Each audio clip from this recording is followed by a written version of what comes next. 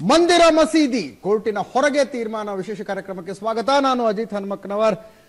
ರವಿಶಂಕರ ಗುರುಗಳು, ಶ್ರೀ ಶ್ರೀ ರವಿಶಂಕರ ಗುರುಗಳು, art of living ನ ರವಿಶಂಕರ ಗುರುಗಳು ನಡೆಸ್ತಾ ಇರುವಂತಹ ಮಧ್ಯಸ್ಥಿಕೆ ಒಂದು ಕ್ಲೈಮ್ಯಾಕ್ಸ್ ಹಂತಕ್ಕೆ ಬಂದಿದೆ ಅನ್ನುವ ಫೀಲಿಂಗ್ ಬರ್ತಾ ಇದೆ. 2 ದಿನಗಳಲ್ಲಿ ರವಿಶಂಕರ ಶ್ರೀಗಳು ಅಯೋಧ್ಯೆಗೆ ಭೇಟಿ ಕೊಡೋರಿದ್ದಾರೆ. 5ನೇ ತಾರೀಖಿನಿಂದ ಡಿಸೆಂಬರ್ 5ನೇ ತಾರೀಖಿನಿಂದ ಪ್ರತಿದಿನದ ಲೆಕ್ಕದಲ್ಲಿ ಸುಪ್ರೀಂ ಕೋರ್ಟ್ನಲ್ಲಿ ಬಾಬ್ರಿ ಮಸೀದಿ ರಾಮ ಮಂದಿರ ವಿವಾದದ ವಿಚಾರಣೆ ಆರಂಭ ಆಗ್ತಾ ಇದೆ. ಅದಕ್ಕಿಂತ ಮುಂಚೆ ಈ ವಿವಾದದಲ್ಲಿ ಮಧ್ಯಸ್ಥಿಕೆಯ ಮೂಲಕ ಪರಿಹಾರ ಕಂಡುಕೊಳ್ಳೋದಕ್ಕೆ ಸಾಧ್ಯ ಆದರೆ ವಿಚಾರಣೆ ಆರಂಭ ಆಗೋದಕ್ಕಿಂತಲೂ ಮೊದಲೇ ಸುಪ್ರೀಂ ಕೋರ್ಟ್ಗೆ ಒಂದು ಅಫಿಡವಿಟ್ ಸಲ್ಲಿಸುವ ಮೂಲಕ ಇಡೀ ವಿವಾದವನ್ನ ನ್ಯಾಯಾಲಯದ ಹೊರಗಡೆ ಬಗೆಹರಿಸಿಕೊಳ್ಳುವಂತಹ ಸಾಧ್ಯತೆ ಇದೆ.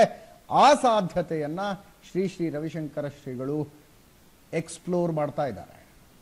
ಇದಕ್ಕೆ ಶಿಯಾ ವಕ್ಫ್ ಬೋರ್ಡ್ ಸಂಪೂರ್ಣ ಬೆಂಬಲವನ್ನ ಕೊಟ್ಟಿದೆ. ಬಾಬರಿ ಮಸೀದಿ ಇದ್ದ ಜಾಗದಲ್ಲಿ ರಾಮ ಮಂದಿರವನ್ನ ಕಟ್ಟಬೇಕು, ಅಲ್ಲಿ ಮುಸ್ಲಿಮರ ಸಂಖ್ಯೆ ಕಡಿಮೆ ಇದೆ, ನಾವು ಅಯೋಧ್ಯೆಯ ಇನ್ಯಾವುದಾದ್ರೂ ಬೇರೆ ಪ್ರದೇಶದಲ್ಲಿ ಮುಸ್ಲಿಮರ ಬಾಹುಳ್ಯ ಇರುವ ಪ್ರದೇಶದಲ್ಲಿ ಮಸೀದಿಯನ್ನ ಕಟ್ಕೊಳ್ತೀವಿ ಅನ್ನುವಂತಹ ಸ್ಟ್ಯಾಂಡ್ಗೆ ಶಿಯಾ ವಕ್ಫ್ ಬೋರ್ಡ್ ಬಂದಿದೆ. ಆದರೆ ಸುನ್ನಿ ವಕ್ಫ್ ಬೋರ್ಡ್ ಇದಕ್ಕೆ ಒಪ್ತಾ ಇಲ್ಲ. ಯಾವ ಜಾಗದಲ್ಲಿ ಮಸೀದಿಯನ್ನ ಕೆಡವಲಾಗಿದೆಯೋ ಅದೇ ಜಾಗದಲ್ಲಿ ಮಸೀದಿ ನಿರ್ಮಾಣ ಆಗಬೇಕು ಅನ್ನುವ ಹಠಕ್ಕೆ ಸುನ್ನಿ ವಕ್ಫ್ ಬೋರ್ಡ್ ಬಿದ್ದಿರುವಂಥದ್ದು. ಹಾಗಾದ್ರೆ ರವಿಶಂಕರ ಗುರುಗಳು ನಡೆಸೋದಕ್ಕೆ ಹೊರಟಿರುವಂತಹ ಈ ಸಂಧಾನ ಸಫಲ ಆಗೋದಿಲ್ವಾ? ಬಿಜೆಪಿಯಲ್ಲೇ ಕೆಲವರು ಯಾಕೆ ಇದನ್ನ ವಿರೋಧಿಸ್ತಾ ಇದ್ದಾರೆ? ರಾಮ ಮಂದಿರ ಬಾಬರಿ ಮಸೀದಿ ವಿವಾದ ನ್ಯಾಯಾಲಯದ ಹೊರಗಡೆ ಬಗೆಹರಿದ್ರೆ ಇಡೀ ದೇಶಕ್ಕೆ ಸೌಹಾರ್ದದ ಒಂದು ಸಂದೇಶ ಹೋಗೋದಿಲ್ವಾ? ಇದೇ ವಿಷಯದ ಬಗ್ಗೆ ಇವತ್ತು ಚರ್ಚೆ ಮಾಡ್ತೀವಿ. ಈಗ ಒಂದು ವರದಿಯನ್ನ ನಿಮಗೆ ತೋರಿಸ್ತಾ ಇದ್ದೀವಿ, ಎಲ್ಲಿಗೆ ಬಂದಿದೆ ಸಂಧಾನದ ಮಾತುಕತೆ ಅಂತ.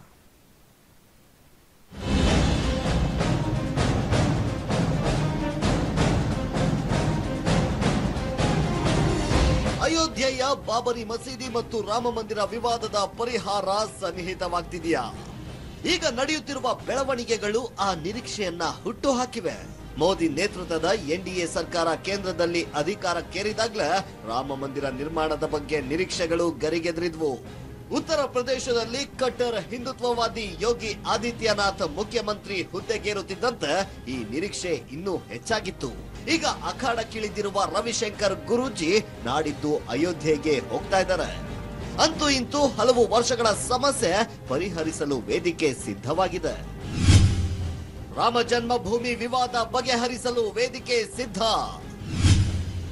ಶ್ರೀ ಶ್ರೀ ರವಿಶಂಕರ್ರಿಂದ ನಡೆಯುತ್ತಿದೆ ಮಧ್ಯಸ್ಥಿಕೆ. ಅಯೋಧ್ಯೆಗೆ ಬಂದಿಳಿಯಲಿದ್ದಾರೆ ರವಿಶಂಕರ್ ಗುರೂಜಿ. ಹಲವು ವರ್ಷಗಳಿಂದ ಜೀವಂತವಾಗಿಯೇ ಇರುವ ರಾಮ ಜನ್ಮಭೂಮಿ ವಿವಾದವನ್ನ ಸೌಹಾರ್ದಯುತವಾಗಿ ಬಗೆಹರಿಸಿಕೊಳ್ಳಲು ರವಿಶಂಕರ್ ಗುರೂಜಿ ಮಧ್ಯಸ್ಥಿಕೆ ವಹಿಸಲಿದ್ದಾರೆ. ಈಗಾಗಲೇ ಶ್ರೀಗಳು ಮುಸ್ಲಿಂ ಧರ್ಮ ಗುರುಗಳು ಮತ್ತು ಹಿಂದೂ ಧರ್ಮ ಗುರುಗಳು ಸ್ವಾಮೀಜಿಗಳ ಜೊತೆ ಚರ್ಚೆ ನಡೆಸಿದ್ದಾರೆ. ಈಗಾಗಲೇ ಹಲವು ಸುತ್ತಿನ ಮಾತುಕತೆಗಳು ನಡೆದಿದ್ದು ಅದರ ಮುಂದುವರಿದ ಭಾಗವಾಗಿ ನಾಡಿದ್ದು ಅಯೋಧ್ಯೆಗೆ ರವಿಶಂಕರ್ ಗುರೂಜಿ ಭೇಟಿ ನೀಡುತ್ತಿದ್ದಾರೆ. ಅಯೋಧ್ಯೆಯಲ್ಲಿನ ವಿವಾದಿತ ಜಾಗದ ಹಕ್ಕುದಾರರ ಜೊತೆ ರವಿಶಂಕರ್ ಮಾತುಕತೆ ನಡೆಸಲಿದ್ದಾರೆ. ಈ ವೇಳೆ ರವಿಶಂಕರ್ ಗುರೂಜಿ ಉತ್ತರ ಪ್ರದೇಶ ಸಿಎಂ ಯೋಗಿ ಆದಿತ್ಯನಾಥ್ರನ್ನ ಭೇಟಿ ಮಾಡಿ ಮಾತುಕತೆ ನಡೆಸಲಿದ್ದಾರೆ. इसको सही समय पर मैं बताऊंगा कितना प्रोग्रेस हुआ है, पर अभी बहुत उम्मीद है, बहुत आशादायक है. जहां पर भी बात चल रही है वहां बहुत पॉजिटिव रिस्पांस आ रही है. I am going to Ayodhya day after tomorrow and on the 16th. Okay. Yes. You will meeting Chief Minister also? Yes, I will meet. For this mediation of Ayodhya? No, I'll just give a courtesy call. First time I'm going to UP after his taking the office, so I'll meet with him. ಮಾತುಕತೆಗೆ ವೇದಿಕೆ ಆಯಿತು ಬೆಂಗಳೂರು. ಉದ್ಯಾನ ನಗರಿಯಲ್ಲಿ ಮಂದಿರ ನಿರ್ಮಾಣ ಸೂತ್ರ.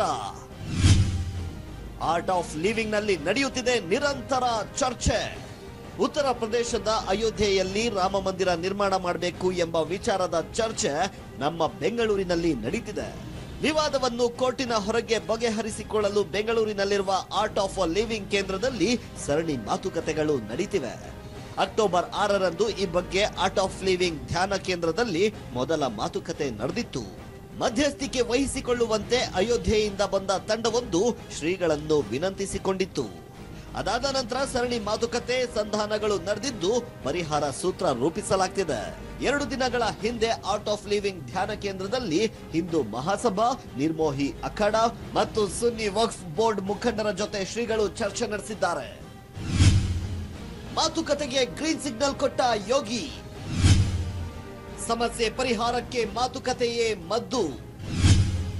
ಮಂದಿರ ನಿರ್ಮಾಣಕ್ಕೆ ಯೋಗಿ ಆದಿತ್ಯನಾಥ್ ಉತ್ಸುಕ.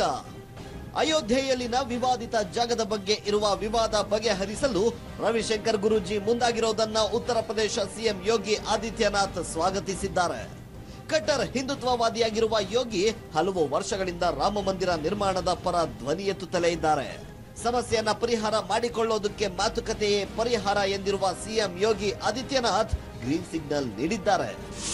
मेरा मानना है संवाद समस्या का सबसे अच्छा समाधान हो सकता है, लेकिन इस संवाद के लिए दोनों पक्ष सहमत तो हों और अगर संवाद से किसी समस्या का समाधान निकले तो उससे अच्छी कोई बात नहीं हो सकती है. वह सौहार्द के लिए भी अच्छा होगा और आने वाले समय में अन्य समस्याओं के समाधान के लिए भी उसकी अच्छी बात हो सकती है. ರಾಮ ಮಂದಿರ ನಿರ್ಮಾಣವಾಗಲಿ ಎನ್ನುತ್ತಿದೆ ಶಿಯಾ ವಕ್ಫ್ ಬೋರ್ಡ್. ಸುನ್ನಿ ವಕ್ಫ್ ಬೋರ್ಡ್ನಿಂದ ರಾಮ ಮಂದಿರ ನಿರ್ಮಾಣಕ್ಕೆ ವಿರೋಧ. ರವಿಶಂಕರ್ ಗುರೂಜಿ ಮಧ್ಯಸ್ಥಿಕೆಗೂ ಅಪಸ್ವರ. ಅಯೋಧ್ಯೆಯ ವಿವಾದಿತ ಸ್ಥಳದಲ್ಲಿ ರಾಮ ಮಂದಿರ ನಿರ್ಮಾಣ ಮಾಡಲು ಶಿಯಾ ವಕ್ಫ್ ಬೋರ್ಡ್ ಒಪ್ಪಿಗೆ ಸೂಚಿಸಿದೆ. ಮುಸ್ಲಿಂ ಪ್ರಾಬಲ್ಯವಿರುವ ಸ್ಥಳದಲ್ಲಿ ಬಾಬ್ರಿ ಮಸೀದಿ ನಿರ್ಮಾಣಕ್ಕೆ ಇಂಗಿತ ವ್ಯಕ್ತಪಡಿಸಿದೆ. ಆದರೆ ಸುನ್ನಿ ವಕ್ಫ್ ಬೋರ್ಡ್ ಮಾತ್ರ ನ್ಯಾಯಾಲಯದಲ್ಲಿಯೇ ವಿವಾದ ಬಗೆಹರಿಸಿಕೊಳ್ಳೋದಾಗಿ ಪಟ್ಟು ಹಿಡಿದಿದೆ. ಈ ಮಧ್ಯೆ ರವಿಶಂಕರ್ ಗುರೂಜಿ ನಡೆಸುತ್ತಿರುವ ಮಧ್ಯಸ್ಥಿಕೆಗೂ ಕೆಲ ಬಿಜೆಪಿ ಮುಖಂಡರು ಮತ್ತು ಅಯೋಧ್ಯೆಯ ಸಾಧು ಸಂತರು ವಿರೋಧ ವ್ಯಕ್ತಪಡಿಸಿದ್ದಾರೆ. ರಾಮ ಜನ್ಮ ಭೂಮಿ ಆಂದೋಲನದ ಭಾಗವಾಗಿರುವ ರವಿಶಂಕರ್ ಗುರೂಜಿ ಅವರು ಈ ವಿಚಾರದಲ್ಲಿ ಮಧ್ಯಸ್ಥಿಕೆ ವಹಿಸುವುದನ್ನ ಹಲವರು ವಿರೋಧಿಸಿದ್ದಾರೆ. ರಾಮ ಮಂದಿರ ನಿರ್ಮಾಣವಾಗುತ್ತಾ? ಹಿಂದೂ ಮುಸ್ಲಿಂ ಸೌಹಾರ್ದದ ಸ್ಥಳವಾಗುತ್ತಾ ಅಯೋಧ್ಯೆ? 2010ರಲ್ಲಿ ವಿವಾದಿತ ಜಾಗವನ್ನು ಅಲಹಾಬಾದ್ ಹೈಕೋರ್ಟ್ 3 ಭಾಗಗಳಾಗಿ ಮಾಡಿ ಸುನ್ನಿ ವಕ್ಫ್ ಬೋರ್ಡ್, ನಿರ್ಮೋಹಿ ಅಖಾಡ ಮತ್ತು ರಾಮಲಲ್ಲಾಗೆ ನೀಡಿ ಆದೇಶ ನೀಡಿದೆ. ಈ ಆದೇಶ ಪ್ರಶ್ನಿಸಿ ಸುಪ್ರೀಂ ಕೋರ್ಟ್ಗೆ ಅರ್ಜಿ ಸಲ್ಲಿಸಲಾಗಿದೆ. 2018ರ ಡಿಸೆಂಬರ್ 6ರ ಒಳಗೆ ಬಾಬ್ರಿ ಮಸೀದಿ ಧ್ವಂಸವಾಗಿರುವ ಸ್ಥಳದಲ್ಲಿ ರಾಮ ಮಂದಿರ ನಿರ್ಮಾಣ ಕಾರ್ಯ ಆರಂಭಿಸುವ ಉತ್ಸಾಹದಲ್ಲಿ ಹಿಂದೂ ಮುಖಂಡರಿದ್ದಾರೆ. ಈಗ ನಡೆಯುತ್ತಿರುವ ಬೆಳವಣಿಗೆಗಳು ಸಮಸ್ಯೆಯ ಪರಿಹಾರವಾಗುವ ಆಶಾವಾದ ಮೂಡಿಸುತ್ತಿವೆ. ವೈಷಮ್ಯ ಮರೆತು ಎಲ್ಲರೂ ಸಮಸ್ಯೆ ಪರಿಹಾರಕ್ಕೆ ಮುಂದಾದಲ್ಲಿ ಅಯೋಧ್ಯೆ ಹಿಂದೂ ಮುಸ್ಲಿಂ ಸೌಹಾರ್ದ ಸ್ಥಳವಾಗಲಿದೆ. ಶಶಿಶೇಖರ್, ಸುವರ್ಣ ನ್ಯೂಸ್. ಇವತ್ತಿನ ನಮ್ಮ ಪ್ಯಾನೆಲ್ನಲ್ಲಿ ಉಮರ್ ಶರೀಫ್ ಅವರಿದ್ದಾರೆ, ಧಾರ್ಮಿಕ ಚಿಂತಕರು, ಮುಸ್ಲಿಂ ಮುಖಂಡರು. ಸರ್, ಕಾರ್ಯಕ್ರಮಕ್ಕೆ ಸ್ವಾಗತ. ತಮಗೆ ಪಟಾಪಟ್ ಶ್ರೀನಿವಾಸ್ ಅವರಿದ್ದಾರೆ, RSS ನ ರಿಪ್ರೆಸೆಂಟ್ ಮಾಡ್ತಾ ಇದ್ದಾರೆ ಪ್ಯಾನೆಲ್ನಲ್ಲಿ. ಶ್ರೀನಿವಾಸ್ ಅವರ ಕಾರ್ಯಕ್ರಮಕ್ಕೆ ಸ್ವಾಗತ. ತಮಗೂ ಕೂಡ ಬಿಜೆಪಿ ವಕ್ತಾರರಾದಂತಹ ವಿವೇಕ್ ರೆಡ್ಡಿ ಅವರಿದ್ದಾರೆ. ವಿವೇಕ್ ರೆಡ್ಡಿ ಅವರ ಕಾರ್ಯಕ್ರಮಕ್ಕೆ ತಮಗೂ ಕೂಡ ಸ್ವಾಗತ. ಉಮರ್ ಶರೀಫ್ ಅವರಿಂದ ಚರ್ಚೆಯನ್ನು ಆರಂಭಿಸೋದಕ್ಕೆ ಬಯಸ್ತೀನಿ. ಸರ್, ಕೋರ್ಟ್ನಲ್ಲೇ ಬಗೆಹರಿಬೇಕಾ ಈ ಸಮಸ್ಯೆ? ಎರಡೂ ಕಡೆಯ ಮುಖಂಡರು ಕೂತ್ಕೊಂಡು ಮಾತಾಡಿ ಇಡೀ ಬಾಬ್ರಿ ಮಸೀದಿ ವಿವಾದವನ್ನು ಅಂತ್ಯಗೊಳಿಸಿದ್ರೆ ದೇಶಕ್ಕೊಂದು ಒಳ್ಳೆ ಸಂದೇಶ ಹೋಗೋದಿಲ್ಲ ಅಂತ 2 ಆಪ್ಷನ್ಸ್ ಇದೆ. ಒಂದು ಕೋರ್ಟ್ ನಲ್ಲಿನೇ ಇದರ ಸೊಲ್ಯೂಷನ್ ಹುಡುಕಕ್ಕೂ ಒಂದು ಆಪ್ಷನ್ ಇದೆ. ಎರಡನೇದು ಔಟ್ ಆಫ್ ಕೋರ್ಟ್ ಸೆಟಲ್ಮೆಂಟ್. ಇವಾಗಲೇ ಒಂದು ಕೋರ್ಟೇ ಬಂದು ಒಂದು ಸಜೆಷನ್ ಕೊಟ್ಟಿದ್ದಾರೆ, ನೀವು ಬಂದು ಔಟ್ ಆಫ್ ಕೋರ್ಟ್ ಸೆಟಲ್ಮೆಂಟ್ ಮಾಡ್ಕೊಂಡ್ರು ನಿಮ್ ಇಷ್ಟ ಅಂತ. ಇವಾಗ ಯಾರು ಅದನ್ನ ಸ್ಟೆಪ್ ತಗೊಳ್ಬೇಕಂದ್ರೆ ಸುನ್ನಿ ವಕ್ಫ್ ಬೋರ್ಡ್. ಈಗಾಗಲೇ ಅವರೇ ಬಂದು ಅವ್ರದೇ ಜಾಗ ಇರುವಾಗ ಇಡೀ ಸಮಸ್ಯೆಯಲ್ಲಿ ಬಾಟಲ್ ನೆಕ್ ಅಂತ ಆಗಿರೋದು ಇದೆ. ಸುನ್ನಿ ವಕ್ಫ್ ಬೋರ್ಡ್ ನವರು ಡಿಸೈಡ್ ಮಾಡಬೇಕಾ, ಶಿಯಾ ವಕ್ಫ್ ಬೋರ್ಡ್ ನವರು ಡಿಸೈಡ್ ಮಾಡಬೇಕು? ಸುನ್ನಿ ವಕ್ಫ್ ಬೋರ್ಡೇ ಡಿಸೈಡ್ ಮಾಡಬೇಕಾಗಿದೆ. ಯಾಕಂದ್ರೆ ಕೋರ್ಟೇ ಬಂದು ತೀರ್ಪು ಕೊಟ್ಟಿದೆ, ಈ ಜಾಗ ಬಂದು ಸುನ್ನಿಗೆ ಸೇರಿದ ಒಂದು ಜಾಗವಾಗಿದೆ ಅಂತ. ಆದ್ದರಿಂದ ಶಿಯಾ ವಕ್ಫ್ ಬೋರ್ಡ್ ಕ್ವಶನ್ ಮಾಡಿದೆ, ಅದು ಮಾಡಿದ್ದಾರೆ. ಆಮೇಲೆ 1936 ಇದೆಲ್ಲ ಹಿಸ್ಟ್ರಿ ಇದೆ. 1946 ನಲ್ಲಿ ಜಡ್ಜ್ಮೆಂಟ್ ಆಗಿದೆ, ಕೋರ್ಟ್ ಜಡ್ಜ್ಮೆಂಟ್ ಆಗಿದೆ. ಅದೇ ಜಡ್ಜ್ಮೆಂಟ್ ಅನ್ನ ಈಗ ಶಿಯಾ ವಕ್ಫ್ ಬೋರ್ಡ್ ಪ್ರಶ್ನೆ ಮಾಡ್ತಾರೆ. ಇವಾಗ ಏನು ಸುಮಾರು 70 ವರ್ಷದಿಂದ ಇವತ್ತವರೆಗೂ ಅವ್ರು ಬಂದು ಕೇಸ್ ಹಾಕಿಲ್ಲ, ನಮ್ಗೆ ಕೊಡಿ ಅಂತ ಜಾಗ ಅಂತ. ಇವತ್ತವರೆಗೂ ಅವರು ಕೇಸು ಹಾಕಲಿಲ್ಲ. ಸೊ ಆದ್ದರಿಂದ ಇದು ಫಸ್ಟ್ ಏನ್ ಜಡ್ಜ್ಮೆಂಟ್ ಕೊಟ್ಟಿದ್ರು ಅದ್ರ ಪ್ರಕಾರ ಇವತ್ತಿಗೆ ಸುನ್ನಿ ವಕ್ಫ್ ಬೋರ್ಡ್ಗೆ ಸೇರಿದ ಜಾಗವಾಗಿ ಇದೆ. ಈಗ ಶಿಯಾ ವಕ್ಫ್ ಬೋರ್ಡ್ ನ ವಾದ, ಆವಾಗಿನ ಶಿಯಾ ವಕ್ಫ್ ಬೋರ್ಡ್ ನವರು ಇಲ್ಲಿಗಲ್ ಸೆಟಲ್ಮೆಂಟ್ ಮಾಡ್ಕೊಂಡಿದ್ರು ಸುನ್ನಿ ವಕ್ಫ್ ಬೋರ್ಡ್ ಜೊತೆಗೆ, ಕೇಸನ್ನು ಬಿಟ್ಕೊಟ್ಬಿಟ್ರು ಅವ್ರಿಗೆ ಅಂತ ಅವ್ರಿಗೆ ಹೇಳ್ಬೋದು, ಏನ್ ಬೇಕಾದ್ರೂ ಹೇಳ್ಬೋದು. ಫರೀದಾಬಾದ್ ಕೋರ್ಟ್ ನಲ್ಲಿ ನಮ್ಮ ಸರಿಯಾದ ವಾದವನ್ನೇ ಮಂಡಿಸಲಿಲ್ಲ. ಒಂದು ವೇಳೆ ನಾನು ಒಂದು ಹೇಳ್ಕೊಳ್ತೀನಿ, ಒಂದು ವೇಳೆ ಅಲ್ಲಿ ಬಂದು ಜಡ್ಜ್ಮೆಂಟ್ ಆಯ್ತು ಇದು ರಾಮ ಮಂದಿರನೇ ಆಗ್ಲಿ ಅಂತ. ಕೋರ್ಟ್ ಜಡ್ಜ್ಮೆಂಟ್ ಆದ್ರೆ ನಾವು ಏನು ತಲೆ ಕೆಡ್ಸ್ಕೊಳ್ಳೋಂಗಿಲ್ಲ. Y only by the law ಅನ್ನೋದು ನನ್ನ ಸರಿ. ನಾನು ಹೇಳಿದ್ ಎರಡೂ ಕಡೆಯ ಮುಖಂಡರು ಕೂತ್ಕೊಂಡು ಮಾತುಕತೆ ಮಾಡಿ ಇಲ್ಲಿ ಮಂದಿರ ಆಗ್ಲಿ ಅಥವಾ ಮಸೀದಿ ಆಗ್ಲಿ ಒಂದು ನಿರ್ಧಾರಕ್ಕೆ ಬರೋದಕ್ಕಾದ್ರೆ ಇಡೀ ದೇಶಕ್ಕೆ ಎಂಥ ಸಂದೇಶ? ಎರಡು ಕಡೆ ಅಂದ್ರೆ ಈ ಒಂದ್ ಕಡೆ ಬಂದು ಸುನ್ನಿ ವಕ್ಫ್ ಬೋರ್ಡ್ ಅಂತ ಗೊತ್ತಾಯ್ತು, ಎರಡನೇ ಕಡೆ not even ready to speak. ಇವಾಗ ಒಂದ್ ವೇಳೆ if they are ready to speak ಅಂತ ಇಟ್ಕೊಳ್ಳಿ, ಅವರು ಮುಂದೆ ಬರ್ತಾ ಇದ್ದಾರೆ ಅಂದ್ಕೊಳ್ಳಿ, ಎರಡನೇ ಕಡೆಯವರು ಯಾರು? ನನಗೆ ಒಂದು ಪ್ರಶ್ನೆ ಇದೆ. ಎರಡನೇ ಕಡೆಯವರು ಯಾರು? ಯಾರು ಬಾಬ್ರಿ ಮಸ್ಜಿದ್ ನ ಹೊಡೆದಾಕರು ಅವರ ಇಲ್ಲ ಅಂತವ್ರು ಬರ್ಬೇಕಾಗಿಲ್ಲ. ಯಾರು? ಯಾಕಂದ್ರೆ ಆ ಪ್ರಕರಣದಲ್ಲಿ ಸ್ವತಃ ರಾಮಲಲ್ಲಾ ಕಂಟೆಸ್ಟೆಂಟ್ ಅಂತ ನ್ಯಾಯಾಲಯ ಹೇಳುತ್ತೆ. ಯಾರು ಬಂದು ಅನ್ಕಾನ್ಸ್ಟಿಟ್ಯೂಷನಲ್ ಆಗಿ ಏನ್ ಕೆಲಸ ಮಾಡಿಲ್ಲನೋ, ಇವಾಗ ಶ್ರೀ ರವಿಶಂಕರ್ ಗುರುಜಿ ಬರ್ತಾ ಇದಾರೆ, ಅಂತವ್ರು ಮುಂದೆ ಬರ್ಲಿ, ಅಂತವ್ರು ಮುಂದೆ ಬಂದು ಪ್ರಯತ್ನ ಮಾಡ್ಲಿ. ಅವರ ಮೂಲಕ ಇದರಲ್ಲಿ ಒಂದು ಸೊಲ್ಯೂಷನ್ ಸಿಕ್ಕಿದ್ರೆ ಒಳ್ಳೇದೇ ಅಲ್ಲ. ಸೊಲ್ಯೂಷನ್ ಸಿಗಬೇಕಾದ್ರೆ ಮಾತುಕತೆಗೆ ಮುಂದೆ ಬರಬೇಕು. ಸುನ್ನಿ ವಕ್ಫ್ ಬೋರ್ಡ್ ಮುಂದೆ ಬರ್ತಾ ಇಲ್ಲ. ಸುನ್ನಿ ವಕ್ಫ್ ಬೋರ್ಡ್ ನಿಮ್ಮ ಸ್ಟ್ಯಾಂಡ್ ಏನ್ ಸರ್? ಶಿಯಾ ವಕ್ಫ್ ಬೋರ್ಡ್ ಬಹಳ ಸ್ಪಷ್ಟವಾಗಿ ಹೇಳುತ್ತೆ, ಅಲ್ಲಿ ಮಂದಿರ ಆಗ್ಲಿ, ಆ ಭಾಗದಲ್ಲಿ ಮುಸ್ಲಿಮರ ಸಂಖ್ಯೆ ಬಹಳ ಕಡಿಮೆ ಇದೆ, ಅಯೋಧ್ಯೆ ಇನ್ನೊಂದು ಜಾಗದಲ್ಲಿ ಮುಸ್ಲಿಮರು ಜಾಸ್ತಿ ಇರುವಂತಹ ಪ್ರದೇಶದಲ್ಲಿ ನಾವು ಒಂದು ಮಸೀದಿ ಕಟ್ಕೊಳ್ತೀವಿ ಅಂತ. What is your personal stand? ನಿಮ್ಮ ವೈಯಕ್ತಿಕವಾದ ಪರ್ಸನಲ್ ವೈಯಕ್ತಿಕವಾದ ಸ್ಟ್ಯಾಂಡ್ ಏನಂದ್ರೆ, ಇದು ನನ್ನ ಪರ್ಸನಲ್, ಇದು ಒಂದು ಸುನ್ನಿನೂ ಇಲ್ಲ ಶಿಯಾನೂ ಇಲ್ಲ. ವೈಯಕ್ತಿಕವಾದ ಸ್ಟ್ಯಾಂಡ್ ಕಾಲ ಪೂರ್ತಿ ಜಗಳ ಮಾಡ್ಕೊಂಡು ಇರಕ್ಕಿಂತ ಒಂದು ಸೊಲ್ಯೂಷನ್, ವಿನ್ ವಿನ್ ಸಿಚುವೇಶನ್ ಆದ್ರೆ, ಎಲ್ಲರೂ ಹ್ಯಾಪಿ ಆಗುವಂತದ್ದು ಒಂದು ಸಿಚುವೇಶನ್ ಆದ್ರೆ, ಯಾವುದೇ ಸೊಲ್ಯೂಷನ್ ಆದ್ರೂ ನಾವು ಒಪ್ಕೊಳ್ಬೇಕಾಗಿರತ್ತೆ. ಜಗಳ ಇದೆ ನೋಡಿ. ನಾನೇನ್ ಹೇಳ್ಕೊಳ್ತೀನಿ, ಒಂದು ಲೈಫ್ ನಾನು ಮುಗಿಸ್ಬಿಡ್ತೀನಿ. ಶಿಯಾ ವಕ್ಫ್ ಬೋರ್ಡ್ ರೈಟ್ ಆರ್ ರಾಂಗ್? ಶಿಯಾ ವಕ್ಫ್ ಬೋರ್ಡ್ಗೆ ಅಥಾರಿಟಿ ಇಲ್ಲ ನನ್ನ ಪ್ರಕಾರ. ಸರ್ ಅಥಾರಿಟಿ ಅಲ್ಲ ಸರ್, ಯಾರೋ ರಸ್ತೆಲಿ ಹೋಗೋ ನಿಂತ ಅಂತ ಅನ್ಕೊಳ್ಳಿ. ಈಗ ಯಾರೋ ರಸ್ತೆಲಿ ಹೋಗ್ತಾ ಇದ್ದು ಒಬ್ಬ forget that it is Shia Waqf board. ಯಾರೋ ರಸ್ತೆಲಿ ಹೋಗೋನ್ ಹೇಳ್ತಿದ್ದಾನೆ ಅಲ್ಲಿ ಮಂದಿರ ಬೇಕಿದ್ರೆ ಆಗ್ಲಿ, ಮಸೀದಿನ ಇನ್ನೊಂದು ಕಡೆ ಮುಸ್ಲಿಮರ ಸಂಖ್ಯೆ ಎಲ್ಲಿ ಜಾಸ್ತಿ ಇದೆಯೋ ಅಲ್ಲಿ ಕಟ್ಕತೀವಿ ನೋಡಿ. ಒಂದ್ ವೇಳೆ what is your personal opinion? ನನ್ನ ಪರ್ಸನಲ್ ಒಪಿನಿಯನ್, ನಾನ್ ಬಂದು leader of the Sunni Waqf board ಆಗಿ ಇದ್ರೆ ನಾನೇನು ಮಾತಾಡ್ತೀನಿ ಅಂದ್ರೆ ಫಸ್ಟ್ ಯಾರ್ಯಾರು ಬಾಬ್ರಿ ಮಸ್ಜಿದ್ ನ ಹೊಡೆದಾಗ್ರೋ ಅವ್ರಿಗೆ ಜೈಲ್ ಹೋಗ್ಲಿ, ಫಸ್ಟ್ ಪಾಯಿಂಟ್. ಎರಡನೇದು ಸೆಟಲ್ಮೆಂಟ್ ಜಾಗ ನಾವು ಬಿಟ್ಕೊಡಕ್ಕೆ ರೆಡಿ ಆಗಿರ್ತೀವಿ, ಆದ್ರೆ ಅದಕ್ಕೆ ನಮಗೆ 500 crores ಕೊಡಿ. ಓಕೆ 500 crores ಕೊಡಿ, ಯಾಕಂದ್ರೆ ಸೆಟಲ್ಮೆಂಟ್ ಆಗ್ತಿದೆ. ಕೆಲವರು ಹೇಳ್ಬೋದು ಯಾಕಪ್ಪ 500 crores? ನಾನು ರಾಮರು ಏನು ಚಿಕ್ಕವರು, ಅವ್ರಿಗೋಸ್ಕರ 500 crores ಕೊಡಿ. ನಾವೇನ್ ಮಾಡ್ತೀವಿ ನೋಡಿ, ಮುಗಿಸ್ಬಿಡ್ತೀನಿ. ನಾವು ಅದನ್ನ ಏನ್ ಮಾಡ್ತೀವಿ, ಅದರಿಂದ ಸ್ಕೂಲ್ ಶುರು ಮಾಡ್ತೀನಿ, ಕಾಲೇಜಸ್ ಶುರು ಮಾಡ್ತೀನಿ. ವಂಡರ್ಫುಲ್. ಪಟಾಪಟ್ ಶ್ರೀನಿವಾಸ್ ಸರ್, ರಾಮ್ ವಿಲಾಸ್ ವೇದಾಂತಿ ಬಿಜೆಪಿಯ MP ಹೇಳ್ತಾರೆ, ರವಿಶಂಕರ್ ಗುರೂಜಿ ರಾಮ ಮಂದಿರದ ಹೋರಾಟದಲ್ಲೇ ಇರಲಿಲ್ಲ, ಆದ್ರಿಂದಾಗಿ ಅವರು ಮಧ್ಯಸ್ಥಿಕೆ ವಹಿಸೋದನ್ನ ನಾವು ಒಪ್ಪೋದಿಲ್ಲ ಅಂತ. ಆಕ್ಚುಲಿ ನಾನು ರವಿಶಂಕರ್ ಗುರೂಜಿ ಅವರ ಆಶ್ರಮದ ಪರವಾಗಿ ಇಲ್ಲಿ ಬಂದಿಲ್ಲ. ನಾನೊಬ್ಬ ರಾಷ್ಟ್ರೀಯ ಸ್ವಯಂ ಸೇವಕ ಸಂಘದ ಕಾರ್ಯಕರ್ತ. ಇವತ್ತು ಶರೀಫ್ ಸಾಹೇಬ್ರು ಹೇಳ್ತಾ ಇದ್ರು, ನಾನು ಅವರ ಸ್ಟೇಟ್ಮೆಂಟ್ ಸ್ವಾಗತ ಮಾಡ್ತೇನೆ. ಇದು ಅಮೈಕಬಲ್ ಆಗಬೇಕು, ಮಾತುಕತೆ ಮೂಲಕ ಇದು ಪರಿಹಾರ ಆಗಬೇಕು ಅನ್ನೋದನ್ನು ಹೇಳ್ತಾ ಇದ್ರೆ, ಮತ್ತೆ ಅಭಿನಂದನೆ ಕೂಡಗಳನ್ನು ನಾನು ಅವರಿಗೆ ಸಲ್ಲಿಸ್ತೀನಿ. ಈಗ ಒಟ್ಟಾರೆಯಾಗಿ ಅಯೋಧ್ಯೆಯಲ್ಲಿ ರಾಮ ಜನ್ಮಭೂಮಿ, ಆ ಡಿಸ್ಪ್ಯೂಟೇನೆ ರಾಮ ಜನ್ಮಭೂಮಿ, ರಾಮ ಜನ್ಮ ಮಂದಿರದಲ್ಲ. ಯಾಕಂದ್ರೆ ಅದು ರಾಮನ ಹುಟ್ಟಿದ ಸ್ಥಳ. ಇದು ಬಾಬರ ಈ ದೇಶದವನಲ್ಲ, ಹೊರಗಡೆಯಿಂದ ಬಂದಂತವನು ಅವನ ಮಂತ್ರಿ ಹೊಡೆದಾಕಿದ್ದಂತ ನಮ್ಗೆ ಇತಿಹಾಸ ಹೇಳುತ್ತೆ. ಅದಕ್ಕೆ ಅನೇಕ ಮೂಟೆಗಳ ಗಟ್ಟಲೆ ಡಾಕ್ಯುಮೆಂಟ್ಸ್ ಇದೆ, ಇವತ್ತು ಕೋರ್ಟಲ್ಲೂ ಇದೆ. ಇವತ್ತು ಶ್ರೀ ರವಿಶಂಕರ್ ಗುರೂಜಿ ಅವರು ಬಹುಶಃ ಇದಕ್ಕೇನಾದ್ರೂ ಇನ್ವಾಲ್ವ್ ಆಗಿ ಮಾತುಕತೆ ಮುಖಾಂತರ ಇದನ್ನು ಬಗೆಹರಿಸಬೇಕಂತ ಬಂದಿದ್ರೆ, ಗುರೂಜಿ ಅವರು ಅರ್ಥ ಆಗಿರುವ ಬಹುಶಃ ಅಯೋಧ್ಯೆ ಅಂದ್ರೆ ಸಂಸ್ಕೃತದಲ್ಲಿ ಏನು ಅಂದ್ರೆ ಯುದ್ಧದಿಂದ ಗೆಲ್ಲಲಿಕ್ಕೆ ಸಾಧ್ಯವಾಗದ ಒಂದು ಸ್ಥಳ ಅಯೋಧ್ಯೆ ಅಂದ್ರೆ ಅದು. ಈಗ 1928ರಲ್ಲಿ ಧ್ವಂಸವಾದಂತ ಬಾಬ್ರಿ ಶ್ರೀರಾಮ ಮಂದಿರ, ಪುರುಷೋತ್ತಮ ರಾಮನ ಮಂದಿರ ಇವಾಗ ಸುಮಾರು 89 ವರ್ಷಗಳಿಂದ ಕೇಸ್ಗಳು ನಡ್ಕೊಂಡೇ ಬರ್ತಾ ಇದೆ.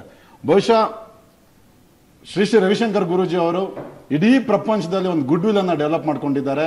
ಅನೇಕ ಜಟಿಲವಾದ ಸಮಸ್ಯೆಗಳನ್ನ ಈ ಪ್ರಪಂಚದ ಬೇರೆ ಬೇರೆ ದೇಶಗಳ ಮಧ್ಯೆ ನಡೆದನ್ನ ಬಗೆಹರಿಸಿದ್ದಾರೆ. ಆ ಅನುಭವ ಇದೆ.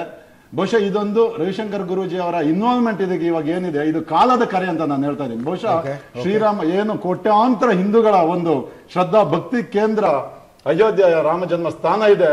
ಅಲ್ಲಿ ರಾಮ ಮಂದಿರ ನಿರ್ಮಾಣ ಆಗ್ಬೇಕಂತ ಕೋಟ್ಯಾಂತರ ಜನ ಬಯಸ್ತಾ ಇದ್ರು, ಪ್ರಾರ್ಥನೆಯನ್ನ ಮಾಡ್ತಾ ಇದ್ರು, ಕರಸೇವೆ ಕೂಡ ನಾವು ಮಾಡಿದ್ದಾರೆ.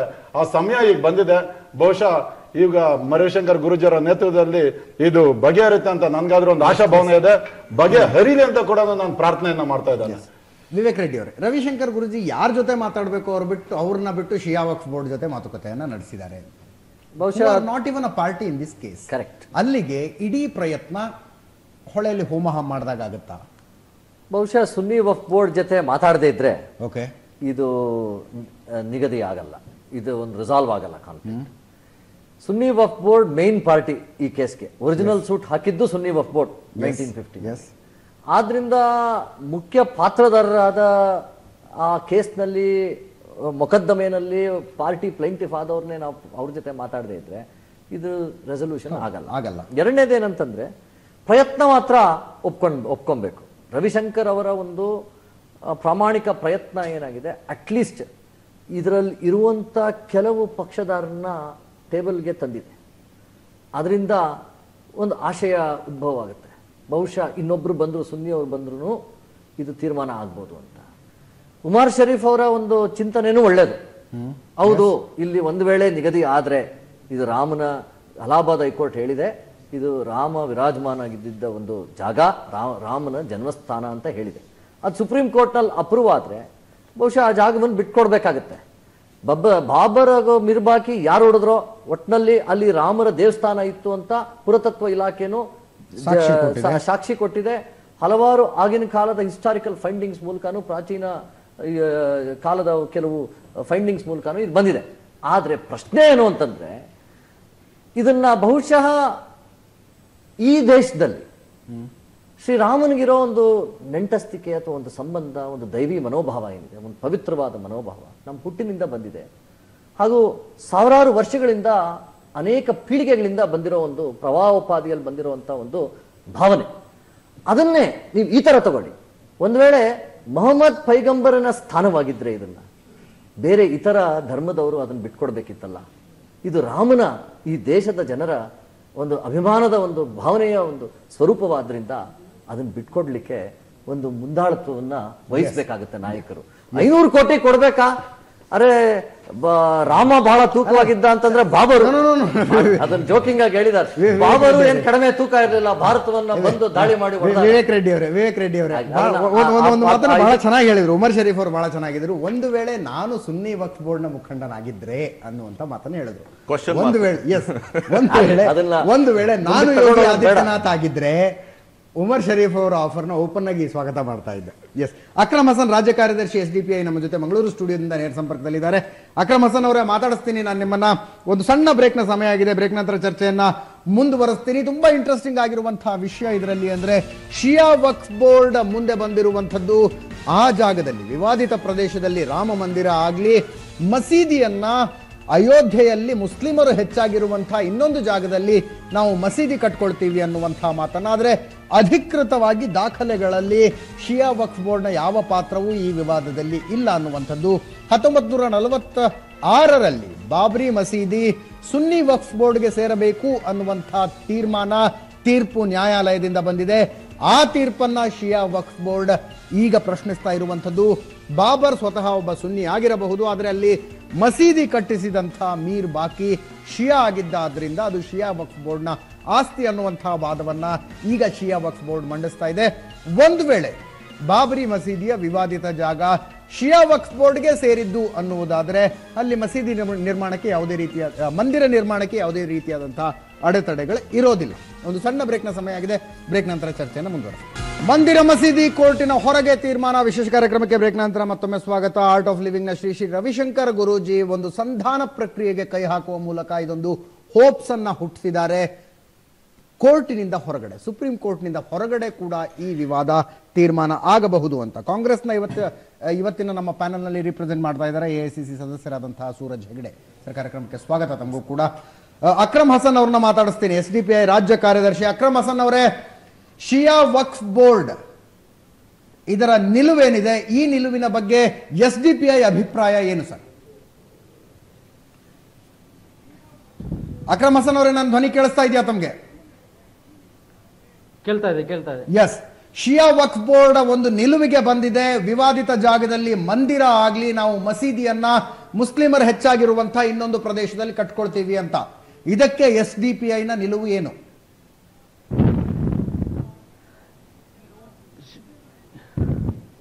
ಯುಪಿಯ ಉತ್ತರ ಪ್ರದೇಶದ ಶಿಯಾ ಮತ್ತು ಸುನ್ನಿ ವಕ್ಫ್ ಬೋರ್ಡ್ಗಳು ಅಲ್ಲಿಯ ಬಿಜೆಪಿ ಸರ್ಕಾರ ಅಧಿಕೃತವಾಗಿ ನಿರ್ದೇಶನ ಮಾಡಿ ನೇಮಿಸಿದಂತಹ ಸಂಸ್ಥೆಗಳು.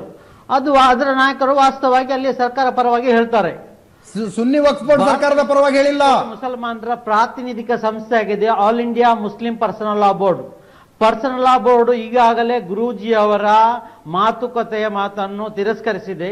ಏಕೆಂದ್ರೆ 25 ವರ್ಷದಿಂದ ಇಂತಹ ಪ್ರಯತ್ನಗಳು ಹಲವಾರು ಸ್ವಾಮೀಜಿಗಳು ಸೀತಾರಾಮ್ ಕೇಸರಿ ಮಾಡಿದ್ರು, ನರಸಿಂಹರಾವ್ ಮಾಡಿದ್ರು, ವಾಜಪೇಯಿ ಕಾಲದಲ್ಲಾಗಿತ್ತು. ಏಕೆಂದ್ರೆ ಒಂದು ಫೈಜಾಬಾದ್ನ ಒಂದು ಸಣ್ಣ ಊರಿನ ಒಂದು ಮಸೀದಿಯ ವಿವಾದವನ್ನು 80 ವರ್ಷ ಇವ್ರಿಗೆ ಪರಿಹಾರ ಮಾಡಲಿಕ್ಕೆ ಸಾಧ್ಯ ಇಲ್ಲ. ಇದಂದ್ರೆ ಇದು ಕಾಂಗ್ರೆಸ್ ಮತ್ತು ಬಿಜೆಪಿಗೆ ಓಟ್ ಕೊಡುವಂತಹ, ಚಿನ್ನದ ಮೊಟ್ಟೆ ಕೊಡುವಂತಹ ಒಂದು ವಿವಾದ. ಗೋವಿಂದ ಇವರಿಗೆ ಓಟ್ ಬರ್ತದೆ, ಗೋಮಾತೆ ಹೆಸರಲ್ಲಿ ಓಟ್ ಬರ್ತದೆ, ರಾಮ ಮಂದಿರ ಹೆಸರಲ್ಲಿ ಓಟ್ ಬರ್ತದೆ, ಹುಬ್ಬಳ್ಳಿಯ ಈದ್ಗಾ ವಿಷಯದಲ್ಲಿ ಓಟ್ ಬರ್ತದೆ, ನಮ್ಮ ಬಾಬಾ ಬುಡಂಗೇರಿ ಹೆಸರಲ್ಲಿ ಓಟ್ ಬರ್ತದೆ ಅಂತ ನಮ್ಮ ಅರುಣ್ ಜೇಟ್ಲಿ ಅವರು ಕಳೆದ ಚುನಾವಣೆಯಲ್ಲಿ ಅಂತಾರಾಷ್ಟ್ರೀಯ ಟಿವಿಯಲ್ಲಿ ಇಂಟರ್ವ್ಯೂಯಲ್ಲಿ ಓಪನ್ ಆಗಿ ಹೇಳಿದ್ದಾರೆ, ನಮಗೆ ಹಿಂದುತ್ವ ಇಂತಹ ಅಜೆಂಡಾ ರಾಜಕೀಯ ಅನಿವಾರ್ಯ ಅಂತ. ಅಡ್ವಾಣಿಯವರು ಗುಜರಾತಿಂದ ರಥಯಾತ್ರೆ 90 ದಶಕದಲ್ಲಿ ಆರಂಭ ಮಾಡುವ ಸಮಯದಲ್ಲಿ ಬಿಜೆಪಿಗೆ ಇಡೀ ಇಂಡಿಯಾದಲ್ಲಿ 2 ಸೀಟು ಮಾತ್ರ ಇತ್ತು. ಅದರ ನಂತರ ನಿರಂತರವಾಗಿ ಹಂತವಾಗಿ ಓಟ್ ಹೆಚ್ಚಾಗಿ ಬರ್ತಾ ಉಂಟು. ಈಗ ಮುಂದಿನ ವರ್ಷ MP ಚುನಾವಣೆ ಬರ್ತದೆ, ಈಗ ಗುಜರಾತ್ ಚುನಾವಣೆ ನಡೀತಾ ಉಂಟು, ಮತ್ತೆ 3 ರಾಜ್ಯದಲ್ಲಿ ಚುನಾವಣೆ ಬರ್ತದೆ. ಪುನಃ ಮಸೀದಿ ಮಂದಿರದ ವಿವಾದ ಎಬ್ಬಿಸಿ ಹಿಂದೂ ಓಟುಗಳು. ಸರ್ ವಿವಾದ ಅಲ್ಲ ಸರ್, ಸಂಧಾನ ಎದ್ದಿರುವಂತದ್ದು. ಈಗ ಅಕ್ರಮ್ ಹಸನ್ ಅವರೇ, ವಿವಾದ ಅಲ್ಲ, ಸಂಧಾನದ ಪ್ರಯತ್ನ ಇದು.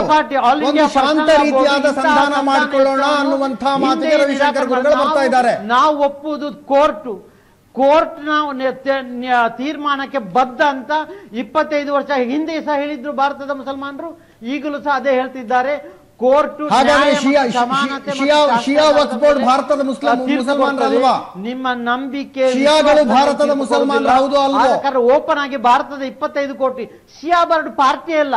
ಶಿಯಾ ವಕ್ಫ್ ಬೋರ್ಡ್ ಯೋಗಿ ಸರ್ಕಾರ ನೇಮಿಸಿದಂತಹ ಒಂದು ಬೋರ್ಡ್ ಆಗಿದೆ ಅಷ್ಟೇ. ಅಂದ್ರೆ ಯಾರು ಅಲ್ಲಿ ಮಂದಿರ ಆಗಲಿ, ನಾವು ಈ ಸಮಸ್ಯೆಯನ್ನ ಶಾಂತ ರೀತಿಯಾಗಿ ಬಗೆಹರಿಸಿಕೊಳ್ತೀವಿ ಅಂತ ಯಾರು ಅಂತಾರೆ, ಅವರು ಯೋಗಿ ಆದಿತ್ಯನಾಥ್ ಏಜೆಂಟ್ ಆಗಿಬಿಡ್ತಾರೆ. ಈಗ SDPI ಸರ್ ಬರ್ತೀನಿ ಸೂರಜ್ ಹೆಗಡೆ ಅವರೇ, ಅಂತೂ ಇಂತೂ ಸಮಸ್ಯೆ ಒಂದು ಶಾಂತ ರೀತಿಯಾದ ಆಪ್ಷನ್ ಕೂಡ ಇದೆ ಇದರಲ್ಲಿ ಬಗೆಹರಿಸಿಕೊಳ್ಳೋದಕ್ಕೆ. Out of the court settlement ಅನ್ನೋ ಹಂತಕ್ಕೆ ಬಂದು ನಿಂತಿದೆ. What is your stand on this?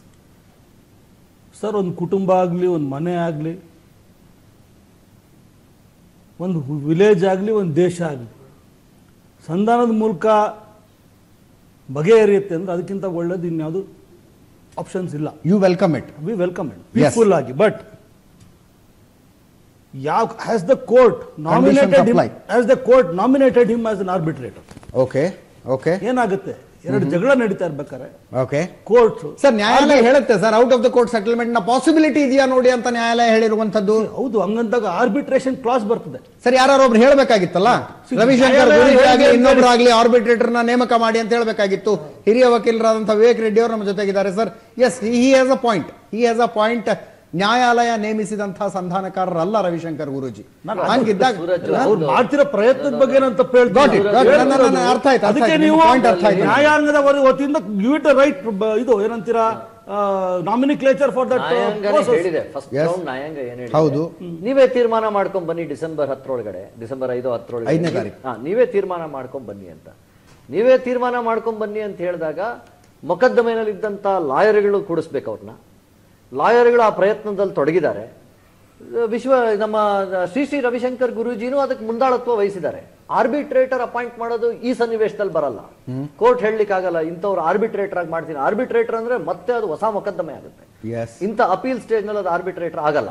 ಆದ್ರೆ ಇದರಲ್ಲಿ ಆ ಸ್ಪಿರಿಟ್ ಏನಿದೆ, ಇದರಲ್ಲಿ ಒಂದುಗೂಡಿಸ್ಬೇಕು ಅಂತ ಕೋರ್ಟಿನ ಕಳಕಳಿ ಏನಿದೆ, ಅದ್ರ ಜೊತೆಗೆ ಈ ಪಾರ್ಟಿಗಳಲ್ಲಿ ಇರುವಂತ ಕೆಲವರ ಕಳಕಳಿ ಏನಿದೆ, ಮೇಜರ್ ಪೋರ್ಷನ್ ಪಾರ್ಟಿನಲ್ಲಿ ಯಾರ್ಯಾರಿದ್ದಾರೆ, ಉಮಾರ್ ಶರೀಫ್ ಅವರು ಅಂತವರೆಲ್ಲ ಹೇಳೋ ಒಂದು ಕಳಕಳಿ ಏನಿದೆ, ಇದರಲ್ಲಿ ಬಹುಶಃ ಒಂದು ಸೊಲ್ಯೂಷನ್ ಸಿಗಬಹುದು. ಒಂದು ಮನಸ್ಸು ವ್ಯಕ್ತವಾಗ್ತದೆ. ಅಕ್ರಮ್ ಹಸನ್ ಅವರೇ, ನೀವೊಂದು ಮಾತನ್ನ ಹೇಳಿದ್ರಿ, ನ್ಯಾಯಾಲಯದ ತೀರ್ಪನ್ನ ನಾವು ಸ್ವಾಗತಿಸ್ತೀವಿ, ತೀರ್ಪು ಯಾವ ರೀತಿಯಾಗಿ ಬಂದ್ರು ಅದನ್ನ ಸ್ವಾಗತಿಸ್ತೀವಿ ಅಂತ. Out of the court settlement ಆಗಬೇಕು ಅನ್ನೋದು ನ್ಯಾಯಾಲಯದ ಅಭಿಪ್ರಾಯ ಸರ್, ಅದನ್ನು ಕೂಡ ಗೌರವಿಸಬೇಕಲ್ವಾ? ನ್ಯಾಯಾಲಯದ ಅಭಿಪ್ರಾಯವನ್ನು ಗೌರವಿಸಬೇಕಲ್ವಾ? 25 ವರ್ಷ ಆಗ್ಲಿಲ್ಲ ಅಂದಿದ್ದಕ್ಕೆ ಅಷ್ಟೇ ಆಪ್ಷನ್ ಇವರು ಪಾರ್ಟಿ ಪರ್ಸನಲ್ ಬೋರ್ಡ್ ಒಪ್ತಾ ಇಲ್ಲಲ್ಲ, all India Muslim personal law board reject ಮಾಡಿದೆ. ಅಲ್ಲಿಗೆ ನ್ಯಾಯಾಲಯದ ಅಭಿಪ್ರಾಯವನ್ನು all India Muslim personal law board ಸ್ವೀಕರಿಸ್ತಾ ಇಲ್ಲ ಅಂತ. ಇಲ್ಲಿ ನಮ್ಗೆ ಒಂದು ಮಸೀದಿ ಪ್ರಶ್ನೆ ಅಲ್ಲ, ಭಾರತ ಸೆಕ್ಯುಲರ್ ಇಂಡಿಯಾ ಆಗಿ ಉಳಿಬೇಕಾ ಅಥವಾ ಬಲಾತ್ಕಾರವಾಗಿ ಒಂದು ಮಸೀದಿಯನ್ನು ಧ್ವಂಸ ಮಾಡಿ ಅಲ್ಲಿ ಒಂದು ಮಂದಿರ ನಿರ್ಮಾಣ ಮಾಡಿ ಇನ್ನೊಂದು ಅಫ್ಘಾನಿಸ್ತಾನ ಮತ್ತು ನೇಪಾಳದಂತೆ ನಾವು ಸಹ ಜಗತ್ತಿಗೆ compare India with Afghanistan sir. Afghanistan ದಯವಿಟ್ಟು ಕಂಪ್ಯಾರಿಸನ್ ಬೇಡ. ಅಕ್ರಮ್ ಹಸನ್ ಅವರೇ, ಭಾರತವನ್ನು ಅಫ್ಘಾನಿಸ್ತಾನದ ಜೊತೆ ಯಾವ ಕಾರಣಕ್ಕೂ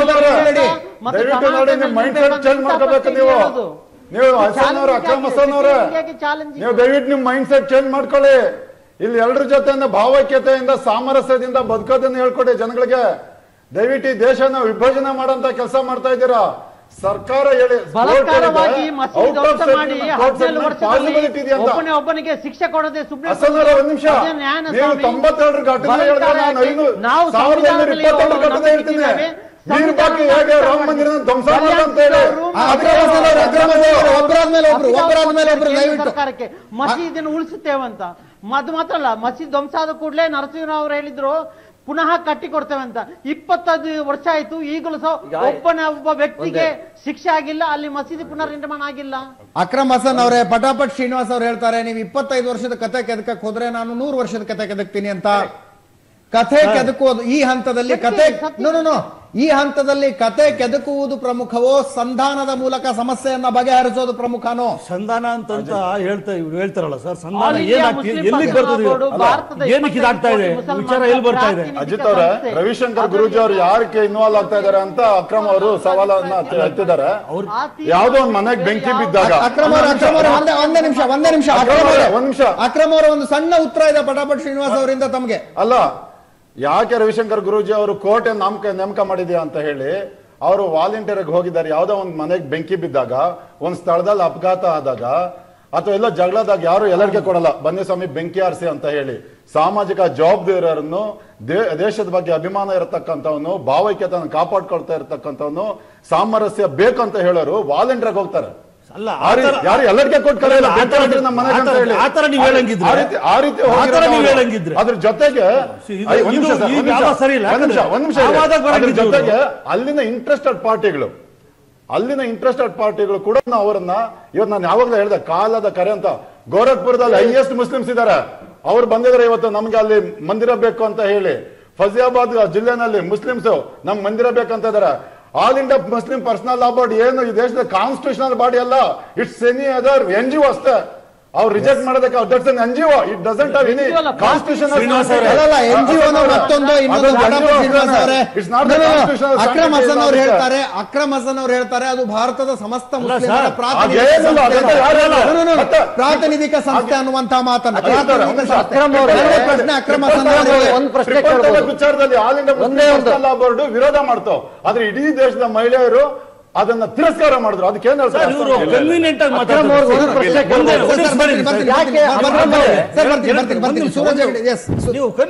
ಮಾತಾಡಬೇಡಿ. NGT ತೀರ್ಪು ಕೊಟ್ಟಾಗ ಕೋರ್ಟ್ ಸರಿ, ಅದನ್ನ ಯಾಕೆ ನೀವು ಒಂದು ಪಾಲಿಸಲ್ಲ? ಯಾವ್ದು NGT ಯಮುನಾ ಇದ್ರ ಮುಂದೆ ನೀವು ಒಂದು ಕಾರ್ಯಕ್ರಮ ಮಾಡ್ತೀರಾ? You are questioning Ravishankar. I'm not questioning. Other activities. Yeah, you're talking. What is this thing? ಅದೆಲ್ಲ ಸಾರ್ಟ್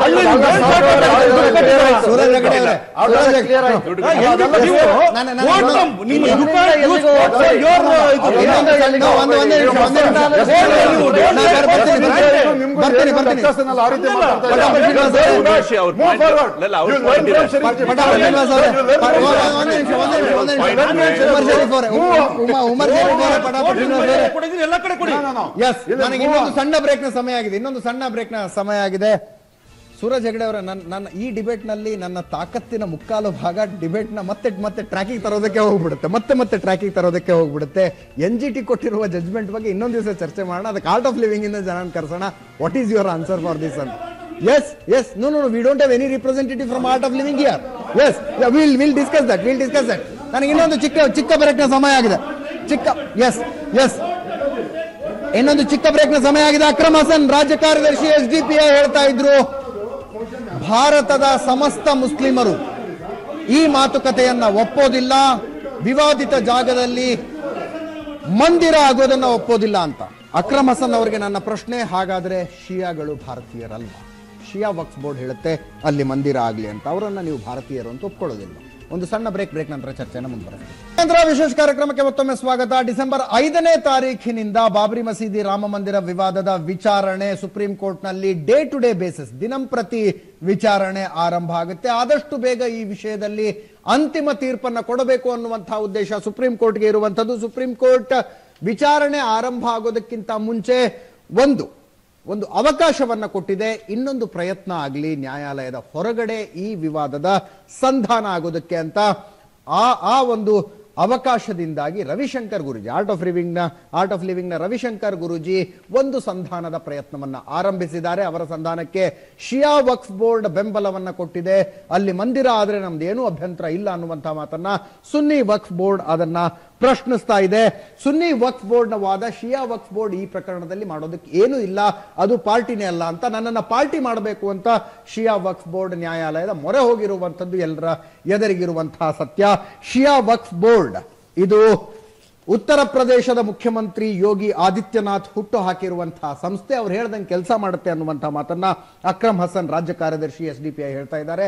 ಬಹುಶಃ ಅವರಿಗೆ ಗೊತ್ತಿಲ್ಲ, ಶಿಯಾ ವಕ್ಫ್ ಬೋರ್ಡ್ ಯೋಗಿ ಆದಿತ್ಯನಾಥ್ ಮುಖ್ಯಮಂತ್ರಿ ಆದ ನಂತರ ಅಸ್ತಿತ್ವಕ್ಕೆ ಬಂದಂತಹ ಸಂಸ್ಥೆ ಅಲ್ಲ, ಯಾವುದೋ ಕಾಲದಿಂದ ಇರುವಂತದ್ದು, ತುಂಬಾ ಹಿಂದಿನಿಂದನೂ ಇರುವಂತದ್ದು. 1946ರವರೆಗೆ ಬಾಬ್ರಿ ಮಸೀದಿಯ ಜಾಗ ಶಿಯಾ ವಕ್ಫ್ ಬೋರ್ಡ್ ನ ಅಧೀನದಲ್ಲೇ ಇತ್ತು. ಆ ನಂತರ ಬಂದಂತಹ ಒಂದು ನ್ಯಾಯಾಲಯದ ಜಡ್ಜ್ಮೆಂಟ್ ನಲ್ಲಿ ಅದು ಸುನ್ನಿ ವಕ್ಫ್ ಬೋರ್ಡ್ಗೆ ಹೋಗಿದೆ. ಅಕ್ರಮ್ ಹಸನ್ ಅವರೇ 1946ರ ನ್ಯಾಯಾಲಯದ ತೀರ್ಮಾನವನ್ನ ಶಿಯಾ ವಕ್ಫ್ ಬೋರ್ಡ್ ಪ್ರಶ್ನೆ ಮಾಡಿದೆ. ಈ ತೀರ್ಮಾನ ನಮಗೆ ಸುನ್ನಿ ವಫ್ ಬೋರ್ಡ್ ಅಂತ ಡಿಕ್ಲೇರ್ ಆಗಿರೋದನ್ನು ಇನ್ವ್ಯಾಲಿಡ್ ಮಾಡಿದ್ದಾರೆ. ಇದು ಸಂಪೂರ್ಣವಾಗಿ ವಫ್ ಸಂಸ್ಥೆ ಆಗಿದೆ ಅಂತ ಹೇಳಲಿಕ್ಕೂ ಆಗಲ್ಲ. ಆದ್ರೆ ಮೊಕದ್ದಮೆಯಲ್ಲಿ ಪ್ರತಿನಿಧಿಸೋರು ಏನಿದ್ದಾರೆ, ಅವರು ಹಲವಾರು ಮುಸ್ಲಿಮರಿದ್ದಾರೆ, ಹಲವಾರು ಹಿಂದೂಗಳಿದ್ದಾರೆ. ಸುನ್ನಿ ವಫ್ ಬೋರ್ಡು ಇದೆ ಅದರಲ್ಲಿ.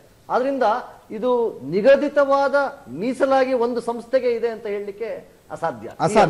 ಅಕ್ರಮ್ ಹಸನ್ ಅವರೇ ಸರ್, ಶಿಯಾ ಬೋರ್ಡ್ ವಕ್ಫ್ ಬೋರ್ಡ್ ಯಾವಾಗಲೂ ಇರ್ತದೆ, ಸರ್ಕಾರ ನಾಮಿನೇಟ್ ಮಾಡ್ತದೆ, ಡೈರೆಕ್ಟರ್ಗಳನ್ನು ಅಧ್ಯಕ್ಷರು ನಾಮಿನೇಟ್ ಮಾಡುವಂತ ವಕ್ಫ್ ಸಂಸ್ಥೆಗಳು. ಅದು ಸಾಮಾನ್ಯವಾಗಿ ಬಿಜೆಪಿ ಕಾರ್ಯಕರ್ತರನ್ನೇ ಶಿಯಾಗಳನ್ನು ಅಲ್ಲಿ ವಕ್ಫ್ ಬೋರ್ಡ್ ಡೈರೆಕ್ಟರ್ ಪ್ರೆಸಿಡೆಂಟ್ ಮಾಡಿರ್ತಾರೆ.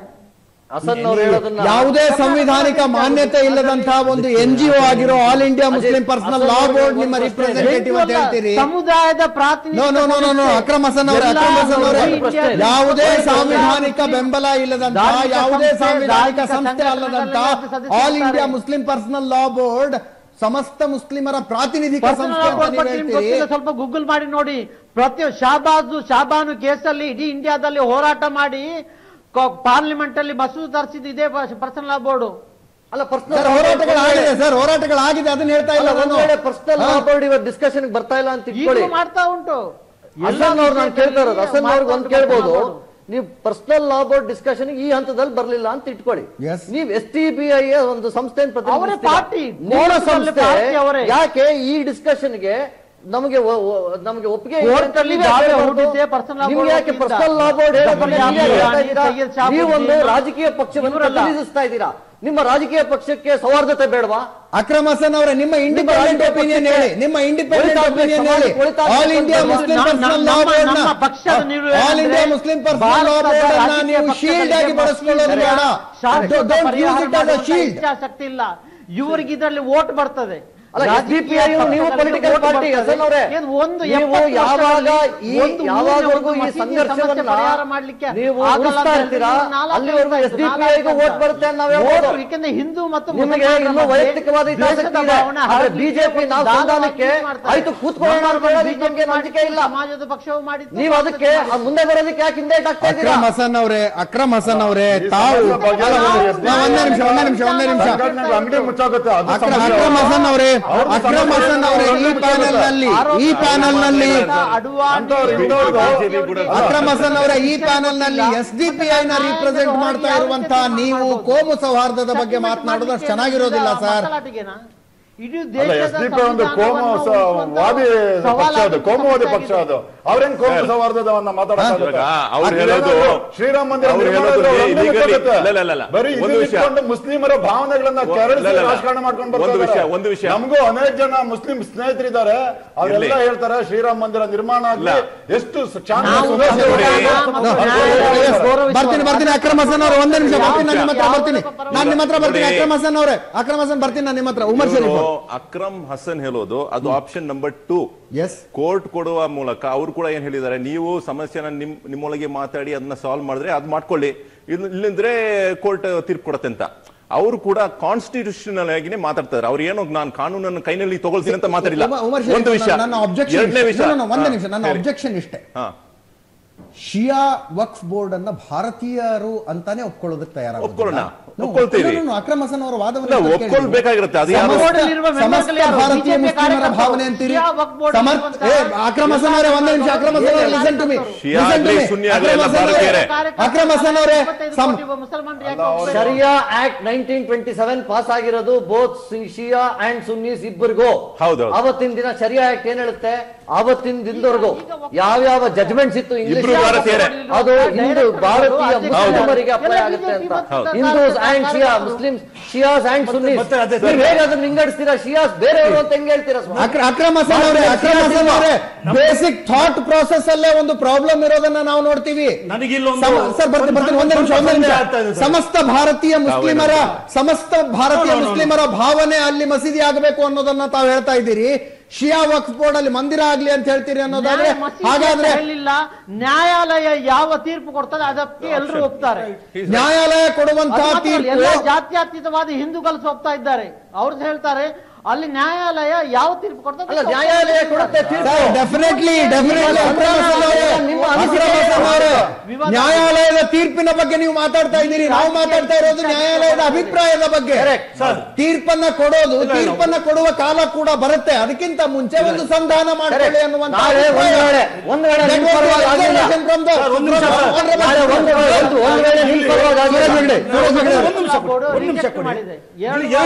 ಡಿಫರೆಂಟ್ ಇಶ್ಯೂಸ್ ಮಾತಾಡ್ತಾ ಇದ್ದೀರಾ.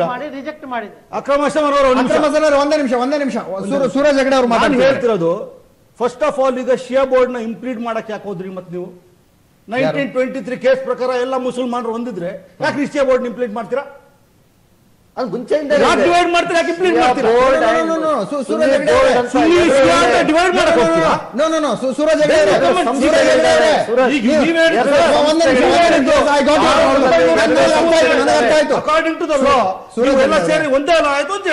ಹೆಗಡೆ ಅವರೇ, ಸೂರಜ್ ಹೆಗಡೆ ಅವರೇ, ಈ ಕೇಸ್ನಲ್ಲಿ ಅಧಿಕೃತವಾಗಿ ಈ ಪ್ರಕರಣದಲ್ಲಿ ಸುನ್ನಿ ವಕ್ಫ್ ಬೋರ್ಡ್ ಪಾರ್ಟಿ ಆಗಿದೆ, ಶಿಯಾ ವಕ್ಫ್ ಬೋರ್ಡ್ ನನ್ನನ್ನು ಪಾರ್ಟಿ ಮಾಡಿ ಅಂತ ಹೋಗಿದೆ. ನ್ಯಾಯಾಲಯ ಯಾಕೆ ಶಿಯಾ ವಕ್ಫ್ ಬೋರ್ಡ್ ನ ಅಪ್ಲಿಕೇಶನ್ ಅನ್ನು ಅಕ್ಸೆಪ್ಟ್ ಮಾಡ್ಕೊಳ್ಬೇಕು ಅನ್ನೋ ಪ್ರಶ್ನೆ ನೀವು ಕೇಳ್ತಾ ಇದ್ದೀರಿ.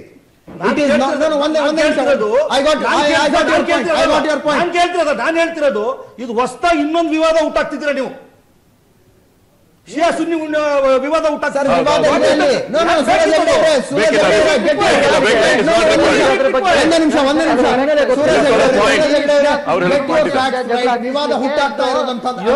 ವಿವಾದ ಇದೆ ಸರ್. ಶಿಯಾ ವಕ್ಫ್ ಬೋರ್ಡ್ ಮತ್ತು ಸುನ್ನಿ ವಕ್ಫ್ ಬೋರ್ಡ್ ನ್ಯಾಯಾಲಯದಲ್ಲಿ ಈ ಹಿಂದೆ ಹೊಡೆದಾಡ್ಕೊಂಡಿದೆ. ಅಲ್ಲಿ ವಿವಾದ ಇರುವಂತದ್ದು ನಿಜ.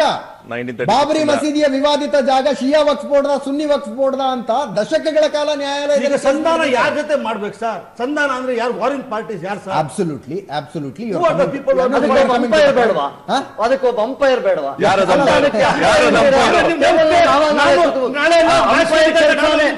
ಅಂಪೈರ್ ಕೆಲಸನೇ ಶ್ರೀ ರವಿಶಂಕರ್ ನಿರ್ವಹಿಸುತ್ತಿದ್ದಾರೆ. ಒಂದು ವೇಳೆ ನೀವು ಅಂಪೈರ್ ಆಗಲ್ಲ ಅಂತಂದ್ರೆ ಕೋರ್ಟ್ ತೀರ್ಪು ಕೊಟ್ಟೆ ಕೊಡುತ್ತೆ. ವಿವೇಕ್ ರೆಡ್ಡಿ ಅವರು ತುಂಬಾ ಸಿಂಪ್ಲಿಫೈ ಮಾಡಿ ಹೇಳ್ತಾ ಇದ್ದಾರೆ, ಅಂಪೈರ್ ಒಬ್ರು ಬೇಕು, ರವಿಶಂಕರ್ ಗುರೂಜಿ ಅಂಪೈರ್ ಆಗ್ತಾ ಇದ್ದಾರೆ ಅಂತ. ಒಂದೇ ನಿಮಿಷ. ಅಂಪೈರ್ ಡಿಸಿಷನ್ ಕೆಲವೊಂದ್ಸಲ ಆಟಗಾರರಿಗೆ ಒಪ್ಪಿಗೆ ಇರೋದಿಲ್ಲ. ಥರ್ಡ್ ಅಂಪೈರ್ ಆಗಿ ಸುಪ್ರೀಂ ಕೋರ್ಟ್ ಇದೆ ಸರ್. ಪರ್ಫೆಕ್ಟ್ ಸರ್, ಎರಡು ಅಂಪೈರ್ ಬೇಕು ಸರ್. ಎರಡು ಅಂಪೈರ್ ಬೇಕು. ತೀರ್ಮಾನ ಕೊಡೋದು ಸುಪ್ರೀಂ ಕೋರ್ಟ್ ಇದೆ. ಡಿಸಿಷನ್ ಕೊಟ್ರೆ ಮುಗಿತು. ಇಷ್ಟು ಸುಲಭವಾಗಿ ಮಾತಾಡೋದಲ್ಲ. ಲಿಬರ್ ಅಂಡ್ ಕಮಿಷನ್ ಆಲ್ರೆಡಿ ಇದೆ, ಆಗ್ತಾ ಇದೆ ಇದ್ರ ಮೇಲೆ. ಯಾವ್ದ್ರ ಮೇಲಿದೆ ಎನ್ಕ್ವೈರಿ ಬೇರೆ ವಿಷಯದ ಬಗ್ಗೆ ಇರೋದು. ಸಿವಿಲ್ ಡಿಸ್ಪ್ಯೂಟ್ ಬಗ್ಗೆ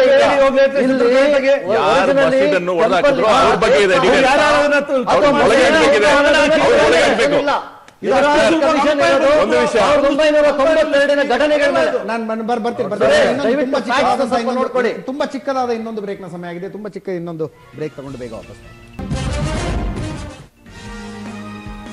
ಮಂದಿರ ಮಸೀದಿ ಕೋರ್ಟಿನ ಹೊರಗೆ ತೀರ್ಮಾನ ವಿಶೇಷ ಕಾರ್ಯಕ್ರಮಕ್ಕೆ ಬ್ರೇಕ್ ನಂತರ ಮತ್ತೊಮ್ಮೆ ಸ್ವಾಗತ. 2010ರಲ್ಲಿ ಇದೇ ವಿಷಯದ ಬಗ್ಗೆ ಅಲಹಾಬಾದ್ ಹೈಕೋರ್ಟ್ನ ತೀರ್ಪನ್ನ ಆ ವಿಷಯ ತಮಗೆ ಗೊತ್ತಿರಬಹುದು. ತೀರ್ಪು ಬರುವ ದಿನ ದೇಶದಾದ್ಯಂತ ಬಿಗಿ ಭದ್ರತೆಯನ್ನು ಹಾಕಲಾಗಿತ್ತು. ಹೆಚ್ಚು ಕಡಿಮೆ ಕರ್ಫ್ಯೂನ ಸನ್ನಿವೇಶ. ನ್ಯೂಸ್ ಚಾನೆಲ್ಗಳಿಗೆ ಗೈಡ್ಲೈನ್ಗಳನ್ನು ಕೊಟ್ಟಿತ್ತು ನ್ಯಾಯಾಲಯ. ಹಳೆಯ ದೃಶ್ಯಗಳನ್ನು ಬಳಸಬಾರ್ದು, ಇನ್ಸ್ಟಿಗೇಟಿಂಗ್ ಆಗಿ ಮಾತಾಡಬಾರ್ದು, ಈ ರೀತಿಯಾದಂತಹ 10 ಹಲವು ಗೈಡ್ಲೈನ್ಗಳನ್ನು ಕೊಟ್ಟಿತ್ತು. ಸುಪ್ರೀಂ ಕೋರ್ಟ್ನಲ್ಲಿ ಡಿಸೆಂಬರ್ 5ನೇ ತಾರೀಖಿನ ದಿನ ಡೇ ಟು ಡೇ ಬೇಸಿಸ್ ಮೇಲೆ ಹಿಯರಿಂಗ್ ಆರಂಭ ಆಗುತ್ತೆ. ಈ ಜಡ್ಜ್ಮೆಂಟ್ ಬರೋ ದಿವಸ ಕೂಡ ಇಂಥದ್ದೇ ಪರಿಸ್ಥಿತಿ ಮತ್ತೆ ಮರುಕಳಿಸುತ್ತೆ. ಒಂದು ವೇಳೆ ಸುಪ್ರೀಂ ಕೋರ್ಟ್ನ ಆದೇಶದ ಮೇರೆಗೆ ಸಂಧಾನದ ಪ್ರಯತ್ನ ಏನಾಗ್ತಾ ಇದೆ, ಆ ಪ್ರಯತ್ನಗಳು ಸಫಲ ಆದರೆ ಅಂಥ ಪರಿಸ್ಥಿತಿ ಬರೋದಿಲ್ಲ ಸರ್. ಇಡೀ ದೇಶ ಸಂತೋಷದಿಂದ ಸ್ವಾಗತಿಸುತ್ತೆ. ಆ ಒಂದು ಕಾರಣಕ್ಕಾಗಿ ಈ ಸಂಧಾನದ ಕಡೆ ನಾವೆಲ್ಲ ಆಶಾಭಾವನೆಯಿಂದ ನೋಡ್ತಾ ಇದ್ದೀವಿ. R V wrong Umar Sharif sir? December 5 ತೀರ್ಪು ಕೊಡಕ್ಕಿದಲ್ಲ. ಹೌದು, ತೀರ್ಪಲ್ಲ, ಜಜ್ಮೆಂಟ್ ಕೊಡಕ್ಕಿದಲ್ಲ. ಆ ಡೇಟ್ ಕೂಡ ನನ್ಗೇನೋ ಒಂದ್ ಸ್ವಲ್ಪ ಸರಿಗಿಲ್ಲ ಅನ್ಸುತ್ತೆ. ಯಾಕಂತ ಹೇಳಿದ್ರೆ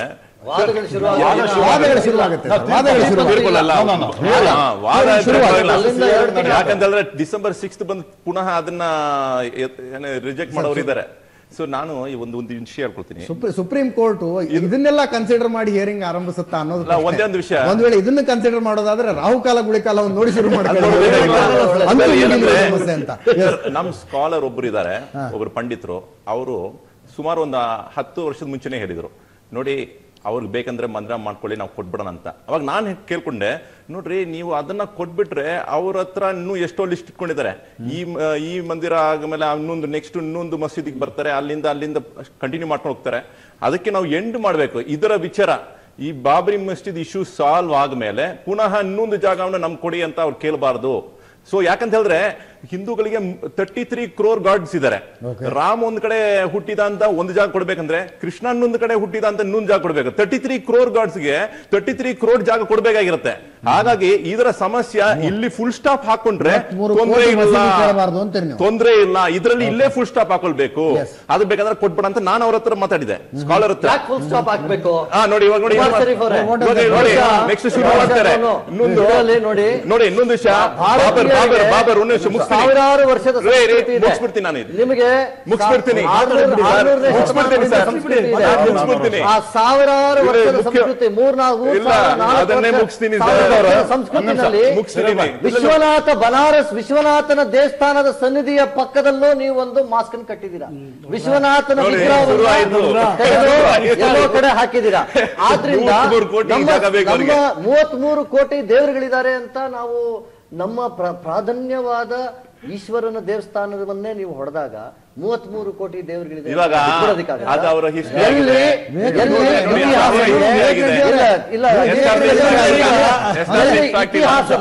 ಇತಿಹಾಸದಲ್ಲಿ ಇಂತಹ ಹಿಸ್ಟಾರಿಕಲ್ ರಾಂಗ್ ನಮ್ಮ ಪ್ರಮುಖ ದೇವತೆಗಳ ಮೇಲೆ ಹಿಸ್ಟಾರಿಕಲ್ ರಾಂಗ್ ಇದೆ. ಖಂಡಿತವಾಗೂ ನಾವು ಅಲ್ಲಿ ಆಗಿರುವಂತ ಇತಿಹಾಸದ ಅಪಚಾರವನ್ನ ನಾವು ಸರಿಪಡಿಸಬೇಕು ಅನ್ನೋ ಒಂದು ಆಗ್ರಹ ಇದ್ದೇ ಇರುತ್ತೆ. ಆಗ್ರಹ ಅಂತ ನಾನು ಹೇಳ್ತಾ ಇದ್ದೀನಿ. ರಾಂಗ್ ನ ಈ ದಿನಾನೇ ನೀವು ಸರಿಪಡಿಸಿ ನಾನು ಹೇಳ್ತಾ ಇಲ್ಲ. ಖಂಡಿತವಾಗೂ ನಮ್ಮ ಮನಸ್ಸಿನಲ್ಲಿ ಈ ದೇಶದ ಜನರ ಮನಸ್ಸು ಉಮರ್ ಶರೀಫ್ ಅವರ ವಾದದ ಜಿಸ್ಟ್ ಏನಂದ್ರೆ ಬಿಜೆಪಿ ಕೈಯಲ್ಲಿ ಹಿಟ್ ಲಿಸ್ಟ್ ಇದೆ ಅಂತ. ಹಿಟ್ ಲಿಸ್ಟ್ ಇರೋದು ಹೌದು ಅಂತ ವಿವೇಕ್ ರೆಡ್ಡಿ ಅವರು ಹೇಳ್ತಾ ಇದ್ದಾರೆ. ಹಿಟ್ ಲಿಸ್ಟ್ ಇರೋದು ನಾನು ಹೇಳ್ತಾ ಇರೋದು ಸಾವಿರಾರು ವರ್ಷದ ಸಂಸ್ಕೃತಿ ಇದ್ದಂತ ದೇಶದಲ್ಲಿ ನಾವು ಹಿಟ್ ಲಿಸ್ಟ್ ಇಟ್ಕೊಬೇಕಾಗಿಲ್ಲ. ನಮ್ಮ ಮನದಾಳದಲ್ಲಿ ಇದ್ದಂತಹ ಭಾವನೆ ಇದೆಯಲ್ಲ, ಈಶ್ವರನ್ ದೇವಸ್ಥಾನದಲ್ಲಿ ನೀವು ದೇವಸ್ಥಾನದ ಜಾಗದಲ್ಲಿ ನೀವು ಮಸೀದಿಯನ್ನು ನಿರ್ಮಿಸಿದಿರಾ, ಹಾಗೆ ಮಥುರಾದಲ್ಲಿ ನಿರ್ಮಿಸಿದ್ರು. ನಾನು ಪ್ರಮುಖ ದೇವತೆಗಳ ಬಗ್ಗೆ ಇಂತಹ ಪ್ರಮುಖ ದೇವತೆಗಳ ಬಗ್ಗೆ ಬಿಜೆಪಿಯ ನಿಲುವು ಏನಿರ್ಬೇಕು ಅದನ್ನ ನಾವು ಹಿಟ್ ಲಿಸ್ಟ್ ಅಂತ ಒಂದು ಲೆಕ್ಕದಲ್ಲಿ ನೀವು ಪರಿಗಣಿಸಿದ್ರೆ, ನಾನು ಹೇಳ್ತಾ ಇರೋದು ಒಂದು ಏನಂತಂದ್ರೆ, ಹಿಂದೂಗಳ ಈ ದೇಶದಲ್ಲಿ ಬಹುಸಂಖ್ಯಾತರಾದ ಹಿಂದೂಗಳ ದೇವಸ್ಥಾನಗಳಲ್ಲಿ ಸರ್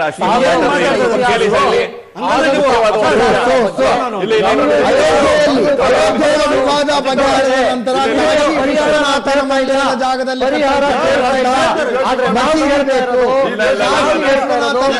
ದೇಶದ ಸಂಸ್ಕೃತಿಯ ಬಗ್ಗೆ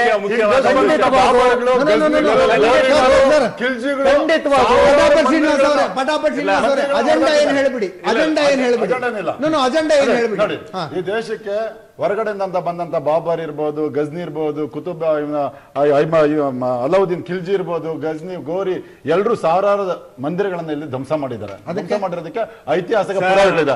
ಒಂದ್ ನಿಮಿಷ ಸರ್, ಪ್ರಮುಖವಾಗಿ ನಾವೀಗ ಆಲ್ರೆಡಿ ವಿಶ್ವ ಹಿಂದೂ ಪರಿಷತ್ತು ಕಾಶಿ ಮತ್ತೆ ಅಯೋಧ್ಯ ಮಥುರಾ ಈ ಮೂರನ್ನು ಈ ದೇಶದ ಬಹುಸಂಖ್ಯಾತ ಹಿಂದೂಗಳ ಭಾವನೆಯ ಶ್ರದ್ಧಾ ಕೇಂದ್ರಗಳು. ಈ ಜಾಗಗಳು ನಮ್ಗೆ ಸೇರ್ಬೇಕು, ಬಿಟ್ಕೊಡಿ ಅಂತ ಈಗ ಆಲ್ರೆಡಿ ದಾವೆ ಹೂಡಿ ಆಗಿದೆ. ಈಗ ಆಲ್ರೆಡಿ ಕೋರ್ಟಲ್ಲಿ ಕೇಸ್ ಇದೆ. ನಾನೇನು ಇವತ್ತು ಇಟ್ಲಿಸ್ಟ್ ಅನ್ನು ಶುರು ಮಾಡಬೇಕಾಗಿಲ್ಲ. ಒಂದ್ ನಿಮಿಷ ಸರ್, ಈ 3 ಜಾಗಗಳನ್ನ ಬಿಟ್ಕೊಡ್ಬೇಕು. ಯಾಕೆಂದ್ರೆ ಇಲ್ಲಿರ್ತಕ್ಕಂಥ ಮಸೀದಿಗಳು ಹಳೆ ಕಾಲದಲ್ಲಿ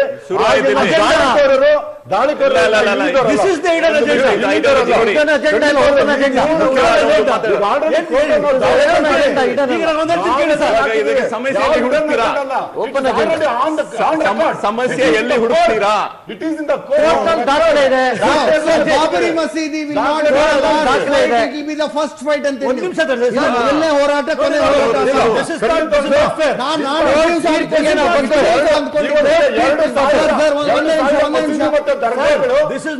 ದೇವಸ್ಥಾನಗಳ ಮೇಲೆ ನಿಂತಿದ್ದೇವೆ. ನೀವು ಬರೀ ತಪ್ಪು ಸರ್. ಗೋಯಲ್ ಅವರ 2000 ಮಸೀದಿ ಮತ್ತು ದರ್ಗಾಗಳು ಇವತ್ತು ಹಿಂದೂ ದೇವಸ್ಥಾನಗಳ ತಳ ನಿಂತಿದ್ದಾವೆ.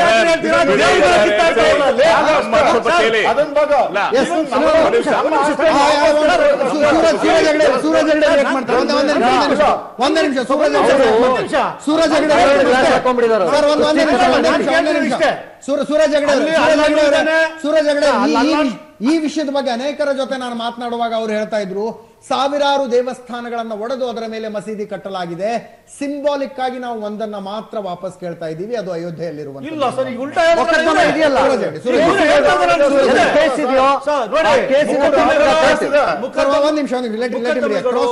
ಮಥುರಾಲು ಇದೆ, ದ್ವಾರಕಾಲು ಇದೆ. ಏನು ಇದೇ ತರ ಮುಕದ್ದಮ್ಗಳು ಕೇಸ್ಗಳು ನಡೀತಾ ಇದೆ. ವಾರಣಾಸಿಲೂ ಇದೆ. ಹೌದು, ದೇವರುಗಳೇ ಕಿತ್ತಾಡ್ತಿಲ್ಲ ರೀ. ಅಲ್ಲಾನು ಶಿವಾನು ಕಿತ್ತಾಡ್ತಾ ಇಲ್ಲ. ಒಂದೇ ಕಡೆ ಆರಾಮಾಗಿದ್ದಾರೆ. ಹಂಗಾದ್ರೆ ಯಾಕೆ ಇವ್ರು ಯಾಕೆ ಹೊಡೆದಾಡ್ತಾ ಇದ್ದಾರೆ? ಕಿತ್ತಾಡ್ಲಿಲ್ಲ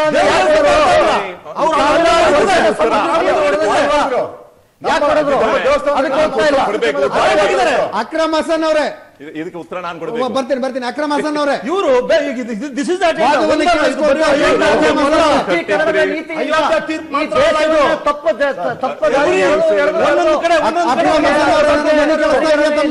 ಕಾಂಗ್ರೆಸ್ನವ್ರಿಗೆ SDPI ನವರಿಗೆ ಈ ಸಮಸ್ಯೆ ಬಗೆಹರಿಬೇಕಾಗಿಲ್ಲ.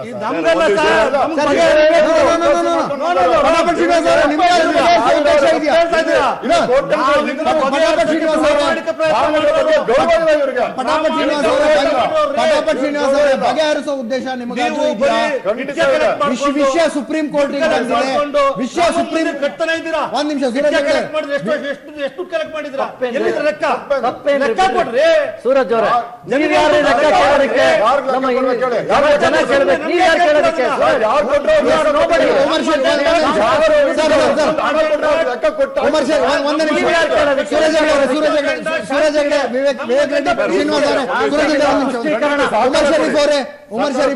ಉಮರ್ ಶರೀಫ್ ಅವರೇ, ತಾವು ಒಪ್ಪಿ ಬಿಡಿ, ಈ ದೇಶಕ್ಕೊಂದು ರಕ್ತಸಿಕ್ತವಾದಂತಹ ಇತಿಹಾಸ ಇದೆ.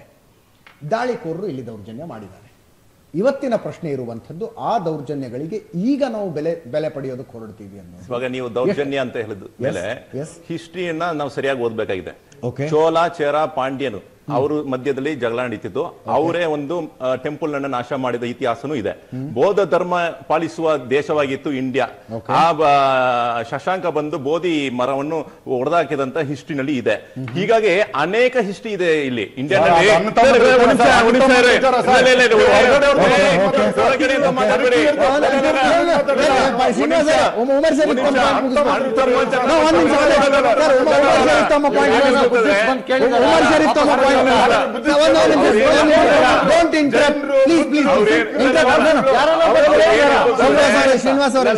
ಇಂಟರಪ್ಷನ್ ಬೇಡ. ಅವ್ರು ಏನ್ ಹೇಳ್ಕೊತಂದ್ರೆ ಅಣ್ಣ ತಮ್ಮಂದ್ರು ಜಗಳ ಮಾಡ್ಕೊಂಡಿದ್ರ.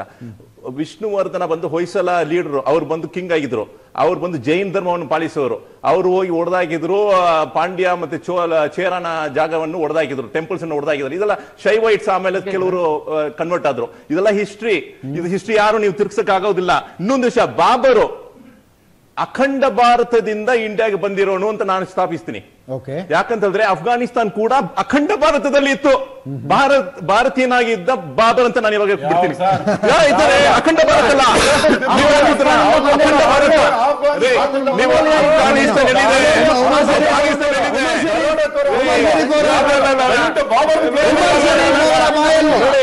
ಇವತ್ತಿನ ಪ್ಯಾನೆಲ್ ನಲ್ಲಿ ಇವತ್ತು ರಾತ್ರಿ ಉಮರ್ ಶರೀಫ್ ಅವರ ಬಾಯಲ್ಲಿ ಅಖಂಡ ಭಾರತ ಅನ್ನೋ ಶಬ್ದ ಕೇಳೋದಕ್ಕೆ ಬಹಳ ಖುಷಿ ಆಗ್ತಾ ಇದೆ. ಅಖಂಡ ಭಾರತ ಅನ್ನೋ ಶಬ್ದ ಕೇಳೋದಕ್ಕೆ ಬಹಳ ಖುಷಿ ಆಗ್ತಾ ಇದೆ. 1947ಕ್ಕಿಂತ ಮುಂಚೆ ಭಾರತದ ಕಲ್ಪನೆಯೇ ಇರಲಿಲ್ಲ ಅಂತ ಅನೇಕರು ವಾದ ಮಾಡ್ತಾ ಇರುವಂತ ಇವತ್ತಿನ ಸಂದರ್ಭದಲ್ಲಿ ಉಮರ್ ಶರೀಫ್ ಅವರ ಬಾಯಲ್ಲಿ ಅಖಂಡ ಭಾರತ ತುಂಬಾ ಸಂತೋಷ ಆಗ್ತಾ ಇದೆ. ತುಂಬಾ ಸಂತೋಷ ಆಗ್ತಾ ಇದೆ. ಪಟಾಪಟ್ ಶ್ರೀನಿವಾಸ್ ಅವರೇ, ಮಂದಿರಗಳ ಧ್ವಂಸ ಅನ್ನೋದು ಭಾರತದ ಇತಿಹಾಸಕ್ಕೆ ಹೊಸದಲ್ಲ. ಹಲವರು ಮಾಡಿದ್ದಾರೆ, ಆ ಪ್ರಕಾರ ಬಾಬರ್ ಕೂಡ ಮಾಡಿರಬಹುದು. ಅದು ಉಮರ್ ಶರೀಫ್ ಅವರ ವಾದ. ಇಲ್ಲಿ ಬಂದಂತ ಮೆಜಾರಿಟಿ ಇಸ್ಲಾಂ ಹೊಡೆದಿರೋದೇ ನಿರ್ಮಾಣ ಮಾಡಿದ್ದಾರೆ. ನಾವು ಇವತ್ತು ಕೇಳಿರ್ತ ಅಂತ ಹೊರಗಡೆಯಿಂದ ಬಂದಂತ ದಾಳಿ ಇಲ್ಲಿರ್ತಕ್ಕಂಥ ಪುರುಷೋತ್ತಮ ರಾಮನ ದೇವಸ್ಥಾನವನ್ನ ಕಟ್ಟಿ ಬಾಬರ್ ಮಸ್ಜಿದ್ ಅನ್ನ ಕಟ್ಟಿದ, ಅದನ್ನ ಆ ಜಾಗವನ್ನ ಈ ದೇಶಕ್ಕೆ ಸೇರಿದ್ ಸರ್. ಅದು ಈ ಮಣ್ಣಿಂದು, ಈ ದೇಶದ ನಮ್ದು, ನಮ್ಮ ಶ್ರೀರಾಮ ದೇವಸ್ಥಾನ ಮಕ್ಕಳು ಅದನ್ನ ಕೇಳ್ತಾ ಇದೀವಿ ನಾವು. ಅಲ್ಲಿ ಶ್ರೀರಾಮ ಮಂದಿರ ಹಾಗಾದ್ರೆ ಪಟಾಪಟ್ ಶ್ರೀನಿವಾಸ್ ಅವರೇ, ಸುಪ್ರೀಂ ಕೋರ್ಟ್ ತೀರ್ಪಿನ ನಂತರ ಇದು ಇಲ್ಲಿಗೆ ನಿಲ್ಲೋದಿಲ್ಲ. ಖಂಡಿತ ಸುಪ್ರೀಂ ಕೋರ್ಟ್ ತೀರ್ಪು ಅಲ್ಲಿ ಶ್ರೀರಾಮ ಮಂದಿರ ಕಟ್ಬೇಕಂತಾನೆ ಬರುತ್ತೆ. ಆ ರೀತಿ ಒಂದು ಆಶಯ ನಮ್ಗಿದೆ, ಬಂದೇ ಬರುತ್ತೆ. ನಮ್ಮ ಕೋರ್ಟ್ ಅದಾದ್ಮೇಲೆ ಮತ್ತೆ ಕಾಶಿ ಅದಾದ್ಮೇಲೆ ಇನ್ನೊಂದು ಕೋರ್ಟ್ ಇನ್ನೂ ಅನೇಕ ಇದು ಕೇಸ್ಗಳು ಹಾಕಿಲ್ಲ on record. Kashi it is already on record sir. ತೀರ್ಪಿನಂತ ನಾವು ಕಾಯ್ತೀವಿ. ಈಗ ಆಲ್ರೆಡಿ ಇಷ್ಟು ವರ್ಷ ಕಾದ್ವಿ, ಈಗ ಮತ್ತೆ ಕಾಯ್ತೀವಿ. ಇನ್ನೂ ಆಗ್ಲಿ 50 ವರ್ಷ 100 ವರ್ಷ ಕಾಯ್ತೀವಿ. ಆದ್ರೆ ನಮ್ಮ ಶ್ರದ್ಧಾ ಭಕ್ತಿ ಕೇಂದ್ರಗಳನ್ನ ವಾಪಸ್ ತಗೊಳ್ತೀವಿ, ನಮ್ಮ ದೇವಸ್ಥಾನಗಳು ಕಟ್ತೀವಿ. ವಾದದ ಮಧ್ಯದಲ್ಲಿ ನೀವೊಂದು ಮಾತನ್ನ ಹೇಳಿದ್ರಿ, 2000 ದೇವಸ್ಥಾನಗಳ ಮೇಲೆ ಮಸೀದಿ ದರ್ಗಾಗಳು ಅಂದ್ರೆ ಭಾರತ ಇನ್ನು 2000 ಬಾಬರಿ ಮಸೀದಿ ಅಂತ ವಿವಾದಗಳನ್ನು ಇಲ್ಲ. ಈಗ ಸದ್ಯಕ್ಕೆ ನಾವು 3 ಕೇಸ್ ಹಾಕಿದೀವಿ, ಸಮೇತ ಹಾಕಿದೀವಿ. ಸುಮ್ನೆ ಏನೋ ಹಂಗೆ ಹೇಳ್ತಾ ಇಲ್ಲ, ದಾಖಲೆಗಳ ಸಮೇತ ಕೋರ್ಟ್ಗಳಿಗೆ ಹೇಳಿದೀವಿ. ಅದಕ್ಕೆ ದಾಖಲೆಗಳು ಸಿಕ್ಕಿದ್ರೆ ಅದನ್ನು ಹಾಕ್ತೀವಿ. ಒಂದು ಬ್ರೇಕ್ ತಗೊಂಡು ವಾಪಸ್ ಬರ್ತೀನಿ. ಪಟಾಪಟ್ ಶ್ರೀನಿವಾಸ್, ವಿವೇಕ್ ರೆಡ್ಡಿ ಇಬ್ಬರು ಕೂಡ ತಮ್ಮ ವಾದದಲ್ಲಿ ಬಹಳ ಫರ್ಮ್ ಆಗಿದ್ದಾರೆ. ಕೇವಲ ಬಾಬ್ರಿ ಮಸೀದಿ ವಿವಾದ ಬಗೆಹರಿಸೋದ್ರಿಂದ ಇದು ಇಲ್ಲಿಗೆ ನಿಲ್ಲೋದಿಲ್ಲ. ಮುಂದಿನ ಟಾರ್ಗೆಟ್ ಇರುವಂಥದ್ದು ಕಾಶಿ, ಅದಾದ ಮೇಲೆ ಮಥುರಾ. 2 ಪ್ರಕರಣಗಳು ಕೂಡ ನ್ಯಾಯಾಲಯದಲ್ಲಿದೆ. ಈ 3 ಜಾಗಗಳು ನಮಗೆ ಸೇರಬೇಕು ಅನ್ನುವಂತಹ ಮಾತನ್ನ ಪಟಾಪಟ್ ಶ್ರೀನಿವಾಸ್ ಅವರ ಪ್ರಕಾರ 2000 ದೇವಸ್ಥಾನಗಳ ಅಡಿಪಾಯದ ಮೇಲೆ ಮಸೀದಿಗಳು ನಿಂತ್ಕೊಂಡಿದೆ. ಹಾಗಾದ್ರೆ ಭಾರತ ತನ್ನ ಭವಿಷ್ಯದಲ್ಲಿ 2000 ಬಾಬರಿ ಮಸೀದಿ ವಿವಾದಗಳನ್ನ ನೋಡಬೇಕಾ? ನನ್ನ ಪ್ರಶ್ನೆ, ಭಾರತದ ಭವಿಷ್ಯ ಇದೇ ಚರ್ಚೆಯಲ್ಲಿ ಹೋಗಬೇಕಾ? ನನ್ನ ಪ್ರಶ್ನೆ ಇರುವಂಥದ್ದು. ಒಂದು ಸಣ್ಣ ಬ್ರೇಕ್ ತೆಗೆದುಕೊಳ್ತೀನಿ. ಬ್ರೇಕ್ ನಂತರ ಚರ್ಚೆಯನ್ನು ಮುಂದುವರಿಸ್ತೀನಿ. ಬ್ರೇಕ್ ನಂತರ ವಿಶೇಷ ಕಾರ್ಯಕ್ರಮಕ್ಕೆ ಮತ್ತೊಮ್ಮೆ ಸ್ವಾಗತ. ಚರ್ಚೆಯ ಕೊನೆಯ ಭಾಗಕ್ಕೆ ಬರ್ತಾ ಇದ್ದೀವಿ. ಅಕ್ರಮ್ ಹಸನ್ ಅವ್ರನ್ನ ಕೇಳ್ತಾ ಇದ್ದೀನಿ. ಅಕ್ರಮ್ ಹಸನ್ ಅವರೇ, ಬಾಬರಿ ಮಸೀದಿ ವಿವಾದ ಮುಗಿದ ದಿನ ಬಿಜೆಪಿ ಅವರಿಗೆ ರಾಜಕೀಯ ಮಾಡೋದಕ್ಕೆ ಏನೂ ಇಲ್ಲ ಅಂತ ಹೇಳ್ತಿದ್ದೀರಿ. ಹಾಗಾದ್ರೆ ಒಂದ್ಸಲ ಮುಗಿದು ಬಿಡ್ಲಿ ಅಂದ್ರೆ ಈ ಸಂಧಾನಕ್ಕೆ ನಾವು ತಯಾರಿಲ್ಲ ಅಂತೀರಿ? ನಾವು ಆರಂಭದಿಂದ ಹೇಳ್ತೇವೆ, ಕೋರ್ಟ್ ನ್ಯಾಯಬದ್ಧವಾಗಿ ತೀರ್ಮಾನ ಮಾಡಬೇಕು, ಬಲಿಷ್ಠ ಭಾರತ ಕಟ್ಟಬೇಕು, ಚೀನಾ ಮತ್ತು ಅಮೆರಿಕಕ್ಕೆ ನಾವು ಹಿಂದೆ ಹಾಕಿ ಆರ್ಥಿಕವಾಗಿ ಸುದೃಢವಾಗಬೇಕು, ಸೌಹಾರ್ದ ಭಾರತ ನಿರ್ಮಾಣ ಬೇಕು. ಈ ಗೋವಿನ ಗಲಾಟೆ, ಮಸೀದಿ ಮಂದಿರ ಗಲಾಟೆ, ತ್ರಿಬಲ್ ತಲಾಖ್ ಇದೆಲ್ಲ ಶಾಶ್ವತವಾಗಿ ನಿಲ್ಲಿಸಿ ಬಡತನ, ಭ್ರಷ್ಟಾಚಾರ ಮತ್ತು ಸಾಮಾಜಿಕ ನ್ಯಾಯ, ಎಲ್ಲ ಜಾತಿ ಧರ್ಮ ಬಾಂಧವರಿಗೆ ಸಮಾನ ಹಕ್ಕು, ಸಮಾನ ಪಾಲು, ಈ ರೀತಿಯ ಚರ್ಚೆಗಳು, ಈ ರೀತಿಯ ವಿಷಯದಲ್ಲಿ ರಾಜಕೀಯ ಪಕ್ಷದಗಳು ಒಂದು ತೀರ್ಮಾನಕ್ಕೆ ಬರಬೇಕು. ಸಣ್ಣ ಪಟ್ಟ ಜನರ ಜಾತಿ ಧರ್ಮದ ಬಗ್ಗೆ, ಭಾಷೆದ ಬಗ್ಗೆ ದ್ವೇಷ ಎಷ್ಟು ವರ್ಷ ಅಂತ ನೀವು ಮಾಡ್ತೀರಿ. ಆಧುನಿಕ ಜಗತ್ತಲ್ಲಿ ನಾವು ಮಾಡರ್ನ್ ಇಂಡಿಯಾ ಆಗಿ ತೋರಿಸ್ಬೇಕು. ನಿಜವಾಗ್ಲೂ ಅದು ಫಾಲೋ ಮಾಡ್ತಾರೆ.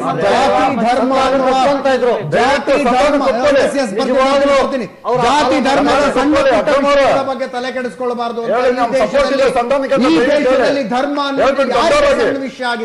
ಧರ್ಮ ಅನ್ನೋದು ಈ ದೇಶದಲ್ಲಿ ಯಾರಿಗೆ ಸಣ್ಣ ವಿಷಯ ಆಗಿದೆ? ಅಕ್ರಮ್ ಹಸನ್ ಅವರೇ, ಯಾರಿಗೂ ಸಣ್ಣ ವಿಷಯ ಆಗಿಲ್ಲ ಸರ್. ಧರ್ಮ ನಾನೀಗ ಕೇಳ್ತೀನಿ ಏನಾಗ್ತಾ ಇದೆ ವಿವಾದ. ಸರ್, ಬಡತನ ಬಗ್ಗೆ ನಿರ್ಮೂಲನೆ ಮಾಡಿ ಧಾರ್ಮಿಕ ಭಾವನೆಯನ್ನು ಕೆರೆಸಿ ಬನ್ನಿ ಸಂಧಾನಕ್ಕೆ. ಈ ವಿಷಯದಲ್ಲಿ ಯಾಕೆ ಸಂಧಾನದಿಂದ ಇಲ್ಲ ಬರಲ್ಲ ಅಂತ ಹೋಗ್ತಾ ಇದ್ದೀರಿ, ಬಿಟ್ಬಿಡಿ. ಹಸನ್ ಅವರೇ, ಇದೇ ನಿಮ್ಮ ಭಾವನೆ ಆಗಿದ್ರೆ ಸಂಧಾನಕ್ಕೆ ಎಸ್ ಅಂತ ಫಸ್ಟ್ ಹೇಳ್ತಾ ಇದ್ರಿ ನೀವು. ಬರೀ ಮಾತಾಗಿದೆ.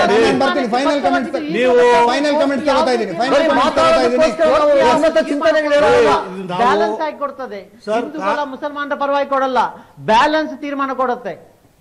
ನಾನು ಹೇಳ್ತಿರೋದೇನ್ ಗೊತ್ತಾ ಸರ್, ಇದನ್ನ ಕಾಂಗ್ರೆಸ್ ಪರಿಪಾಲನೆ ಮಾಡ್ಕೊಂಡ್ ಬಂದಿದೆ. ಸರ್ವರಿಗೂ ಸಮ ಬಾಳು, ಸರ್ವರಿಗೂ ಸಮ ಪಾಲು, ಎಲ್ಲರೂ ಶಾಂತಿಯಿಂದ ಇರಬೇಕು. ಅದಕ್ಕೆ ಅದು ಬಿಡಿ ಸರ್, 3 ವರ್ಷ ಮೇನ್ ಇಶ್ಯೂ ಏನ್ ಗೊತ್ತಾ ಸರ್, 67 ಎಕರೆ ಇದೆ ರಾಮ ಜನ್ಮಭೂಮಿ, 67 ಎಕರೆ ಇದೆ. ಅಲ್ಲಿ ನೀವು ಮಂದಿರ ಕಟ್ಬೋದು, ಮಸ್ಜಿದ್ ಕಟ್ಬೋದು, ಹಾಸ್ಪಿಟ್ಲು ಕಟ್ಬೋದು, ಎಲ್ಲದೂ ಕಟ್ಟೋದಕ್ಕೂ ಅಲ್ಲಿ ಪ್ರಾಧಾನ್ಯ ಇದೆ. ಮನ್ಸ್ ಬೇಕಲ್ಲ. ಇಲ್ಲಿ ಬಂದಿರೋ ತೊಂದರೆ ಏನು, ಅದು ಮಾಡಿದ ತಕ್ಷಣ ಇವ್ರು ನೆಕ್ಸ್ಟ್ ಬರ್ತಾರೆ. ಹೌದು, ಮಕ್ಕಳು ಅಂತಾರೆ, ಅದಾದ್ಮೇಲೆ ಅಲ್ಲಿ ಅದನ್ನು ಊಟಾಕ್ತಾರೆ.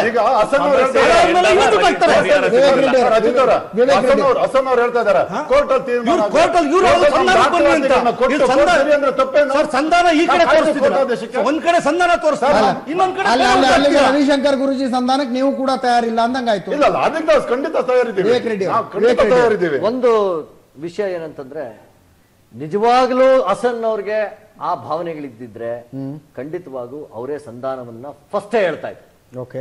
ಈಗ ಉನ್ನತ ಚಿಂತನೆಗಳ ಮಾತಾಡಿ ನಾವೆಲ್ಲ ಸೌಹಾರ್ದತೆಯಿಂದ ಇರೋಣ ಅಂತಂದ್ರೆ, ನಿಜವಾಗ್ಲೂ ಸೌಹಾರ್ದತೆ ಇದ್ದಿದ್ರೆ ಖಂಡಿತವಾಗೂ ನೀವು ಹೇಳ್ತಾ ಇದ್ರಿ ಇದಕ್ಕೊಂದು ಆಪ್ಷನ್ ಕೊಡೋಣ, ನೋಡೋಣ, ಸೌಹಾರ್ದತೆಯಿಂದ ನಿಮ್ಮ ಸೌಹಾರ್ದತೆ ಬಾಯಿಂದಲ್ಲ, ಅದು ಈ ಬಗೆಯಲ್ಲಿ ಪ್ರಯೋಗ ಆಗ್ತದೆ. ಆವಾಗ ಅಜಿತ್ ಕೇಳಿದ್ರು, ನಾವೆಲ್ಲ ಕೇಳಿದ್ವಿ, ನಾವೆಲ್ಲ ಒಪ್ಪಿದ್ವಿ ಸೌಹಾರ್ದತೆಯ ಒಂದು ಪರಿಹಾರಕ್ಕೆ. ಆ ಸಂಕಲ್ಪ ನಿಮ್ಮಲ್ಲಿ ಬರ್ಲಿಲ್ವಲ್ಲ, ಅವಾಗ ಇಲ್ಲ ನಾವು ಅವ್ರು ಏನ್ ಮಾಡಿದ್ರು ಅದೇ ಮಾಡ್ತೀವಿ ಅಂತ. ತೀರ್ಮಾನಕ್ಕೆ ಯಾಕೆ ಹೋಗ್ತಾ ಇಲ್ಲ? ಸಂಧಾನ ಅಂತ ಸರ್, ಅಕ್ರಮ್ ಹಸನ್ ಅವರೇ, ಕೋರ್ಟ್ ತೀರ್ಮಾನವನ್ನ ಯಾರು ವಿರೋಧಿಸ್ತಾ ಇಲ್ಲ. ನ್ಯಾಯಾಲಯ ಒಂದು ಮಾರ್ಗದರ್ಶನ ಕೊಟ್ಟಿದೆ ಸರ್. ವಿಚಾರಣೆ ಆರಂಭ ಮಾಡೋದಕ್ಕಿಂತ ಮುಂಚೆ ಅಮಿಕಬಲ್ ಸೆಟಲ್ಮೆಂಟ್ ಭಾರತದ ನ್ಯಾಯಾಂಗ ವ್ಯವಸ್ಥೆಯ ಪದ್ಧತಿ ಸರ್, ಅದು ಭಾರತದ ನ್ಯಾಯಾಂಗ ವ್ಯವಸ್ಥೆಯ ಪದ್ಧತಿ. ಅದು ಸಿವಿಲ್ ಮ್ಯಾಟರ್ಗಳಲ್ಲಿ ನೀವು ಕೋರ್ಟ್ನಿಂದ ಹೊರಗಡೆ ಸಂಧಾನ ಮಾಡಬಹುದಾ ಒಂದು ಪ್ರಯತ್ನ ಮಾಡ್ಕೊಂಡು ಒಂದ್ ರೌಂಡ್ ಬನ್ನಿ, ಸಂಧಾನ ಮಾಡ್ಕೊಂಡ್ ಬನ್ನಿ ಅಂತಾರೆ. ಇಲ್ಲ ನಾವು ಮಾಡಲ್ಲ ಅಂತ ಕೊಟ್ಟೆ ಕೊಡುತ್ತೆ. ಎಸ್, ಪಟಾಪಟಿ ಶ್ರೀನಿವಾಸ್ ಅವರು, ಏನು ಶ್ರೀ ಶ್ರೀ ರವಿಶಂಕರ್ ಗುರೂಜಿ ಸಂಧಾನ ಮಾಡ್ತಾ ಇದ್ದಾರೆ, ಅದಕ್ಕೆ ಎಲ್ರೂ ಸ್ಪಂದಿಸಿ ಅಲ್ಲಿ ಶ್ರೀರಾಮ ಮಂದಿರ ನಿರ್ಮಾಣ ಆಯ್ತು ಅಂದ್ರೆ ಖಂಡಿತ ಸಂತೋಷ. ಆ ಭಾವೈಕ್ಯತೆ, ಸಾಮರಸ್ಯ ಎಲ್ಲ ಹಾಗೆ ಮುಂದುವರ್ಕೊಂಡು ಹೋಗುತ್ತೆ. ಬಾಬಾ ಸಾಹೇಬ್ ಅಂಬೇಡ್ಕರ್ ಅವರು ಸಂವಿಧಾನದ ಪೀಠಿಕೆಯಲ್ಲಿ ಒಂದು ಮಾತಾಡ್ತಾರೆ, ನಾವು ಭಾರತದ ಜನತೆ ಅಂತ ಹೇಳ್ತಾರೆ. ಇಲ್ಲಿನ ಶಾಂತಿ ಸುವ್ಯವಸ್ಥೆಯನ್ನು ಕಾಪಾಡೋದು ಪ್ರತಿಯೊಬ್ಬ ಭಾರತದ ದೇಶದ ನಾಗರಿಕನ ಕರ್ತವ್ಯ. ಹಾಗಾಗಿ ಕೋರ್ಟ್ ನಾಳೆ ದಿನ ಸುಪ್ರೀಂ ಕೋರ್ಟ್ ಈ ಸಂಧಾನ ಯಶಸ್ವಿ ಆಗಲಿಲ್ಲ, ಸುಪ್ರೀಂ ಕೋರ್ಟ್ ಇಂದ ಬಂತು ಶ್ರೀರಾಮ ಮಂದಿರ ಕಟ್ಟಬೇಕಂತ. ಆವತ್ತು ಈ PFI, SDPI ಕಾಶ್ಮೀರದಲ್ಲಿರ್ತಕ್ಕಂಥ ಮೂಲಭೂತವಾದಿಗಳು ದಂಗೆಗಳು ಎಬ್ಬಿಸಬಾರ್ದು, ಅದಕ್ಕೆ ಸಹಕಾರ ಕೊಡ್ಬೇಕು. ಅವ್ರು ಹೇಳ್ತಾ ಇದ್ರಲ್ಲ ಈಗ ಎಲ್ಲರೂ ಜೊತೆಲಿ ಹೋಗ್ಬೇಕು ಅಂತ ಹೇಳಿ, ಆ ರೀತಿ ಜೊತೆನಲ್ಲಿ ಬರಬೇಕು. ಅದನ್ನ ನಾನು ಹಸನ್ ಅವ್ರಿಗೆ ಹೇಳಕ್ಕೆ ಸೋ ಕಾನ್ಫಿಡೆಂಟ್. ಸುಪ್ರೀಂ ಕೋರ್ಟ್ ನಮ್ಮ ಪ್ರಾರ್ಥನೆ ಆಗಿದೆ, ನಮ್ಮ ದಾಖಲಾತಿಗಳಾಗಿದೆ, ಹಾಗಾಗಿ ಆಮೇಲೆ ಅನೇಕ ಕೋರ್ಟ್ ತೀರ್ಪುಗಳು, ಆರ್ಕಿಯಾಲಜಿಕಲ್ ಸರ್ವೆ ಆಫ್ ಇಂಡಿಯಾದ ಫೈಂಡಿಂಗ್ಸ್ ರೈಡರ್ ಎಷ್ಟು ಚೆನ್ನಾಗಿತ್ತು. ಕೋರ್ಟ್ ಅದೇ ತರ ತೀರ್ಪು ಅಲ್ಲಿ ಬೇರೆ ಕಟ್ಟಬೇಕು ಅಂತಂದ್ರೆ ಇವ್ರು ಒಪ್ತಾರ? ಖಂಡಿತ ಕೋರ್ಟ್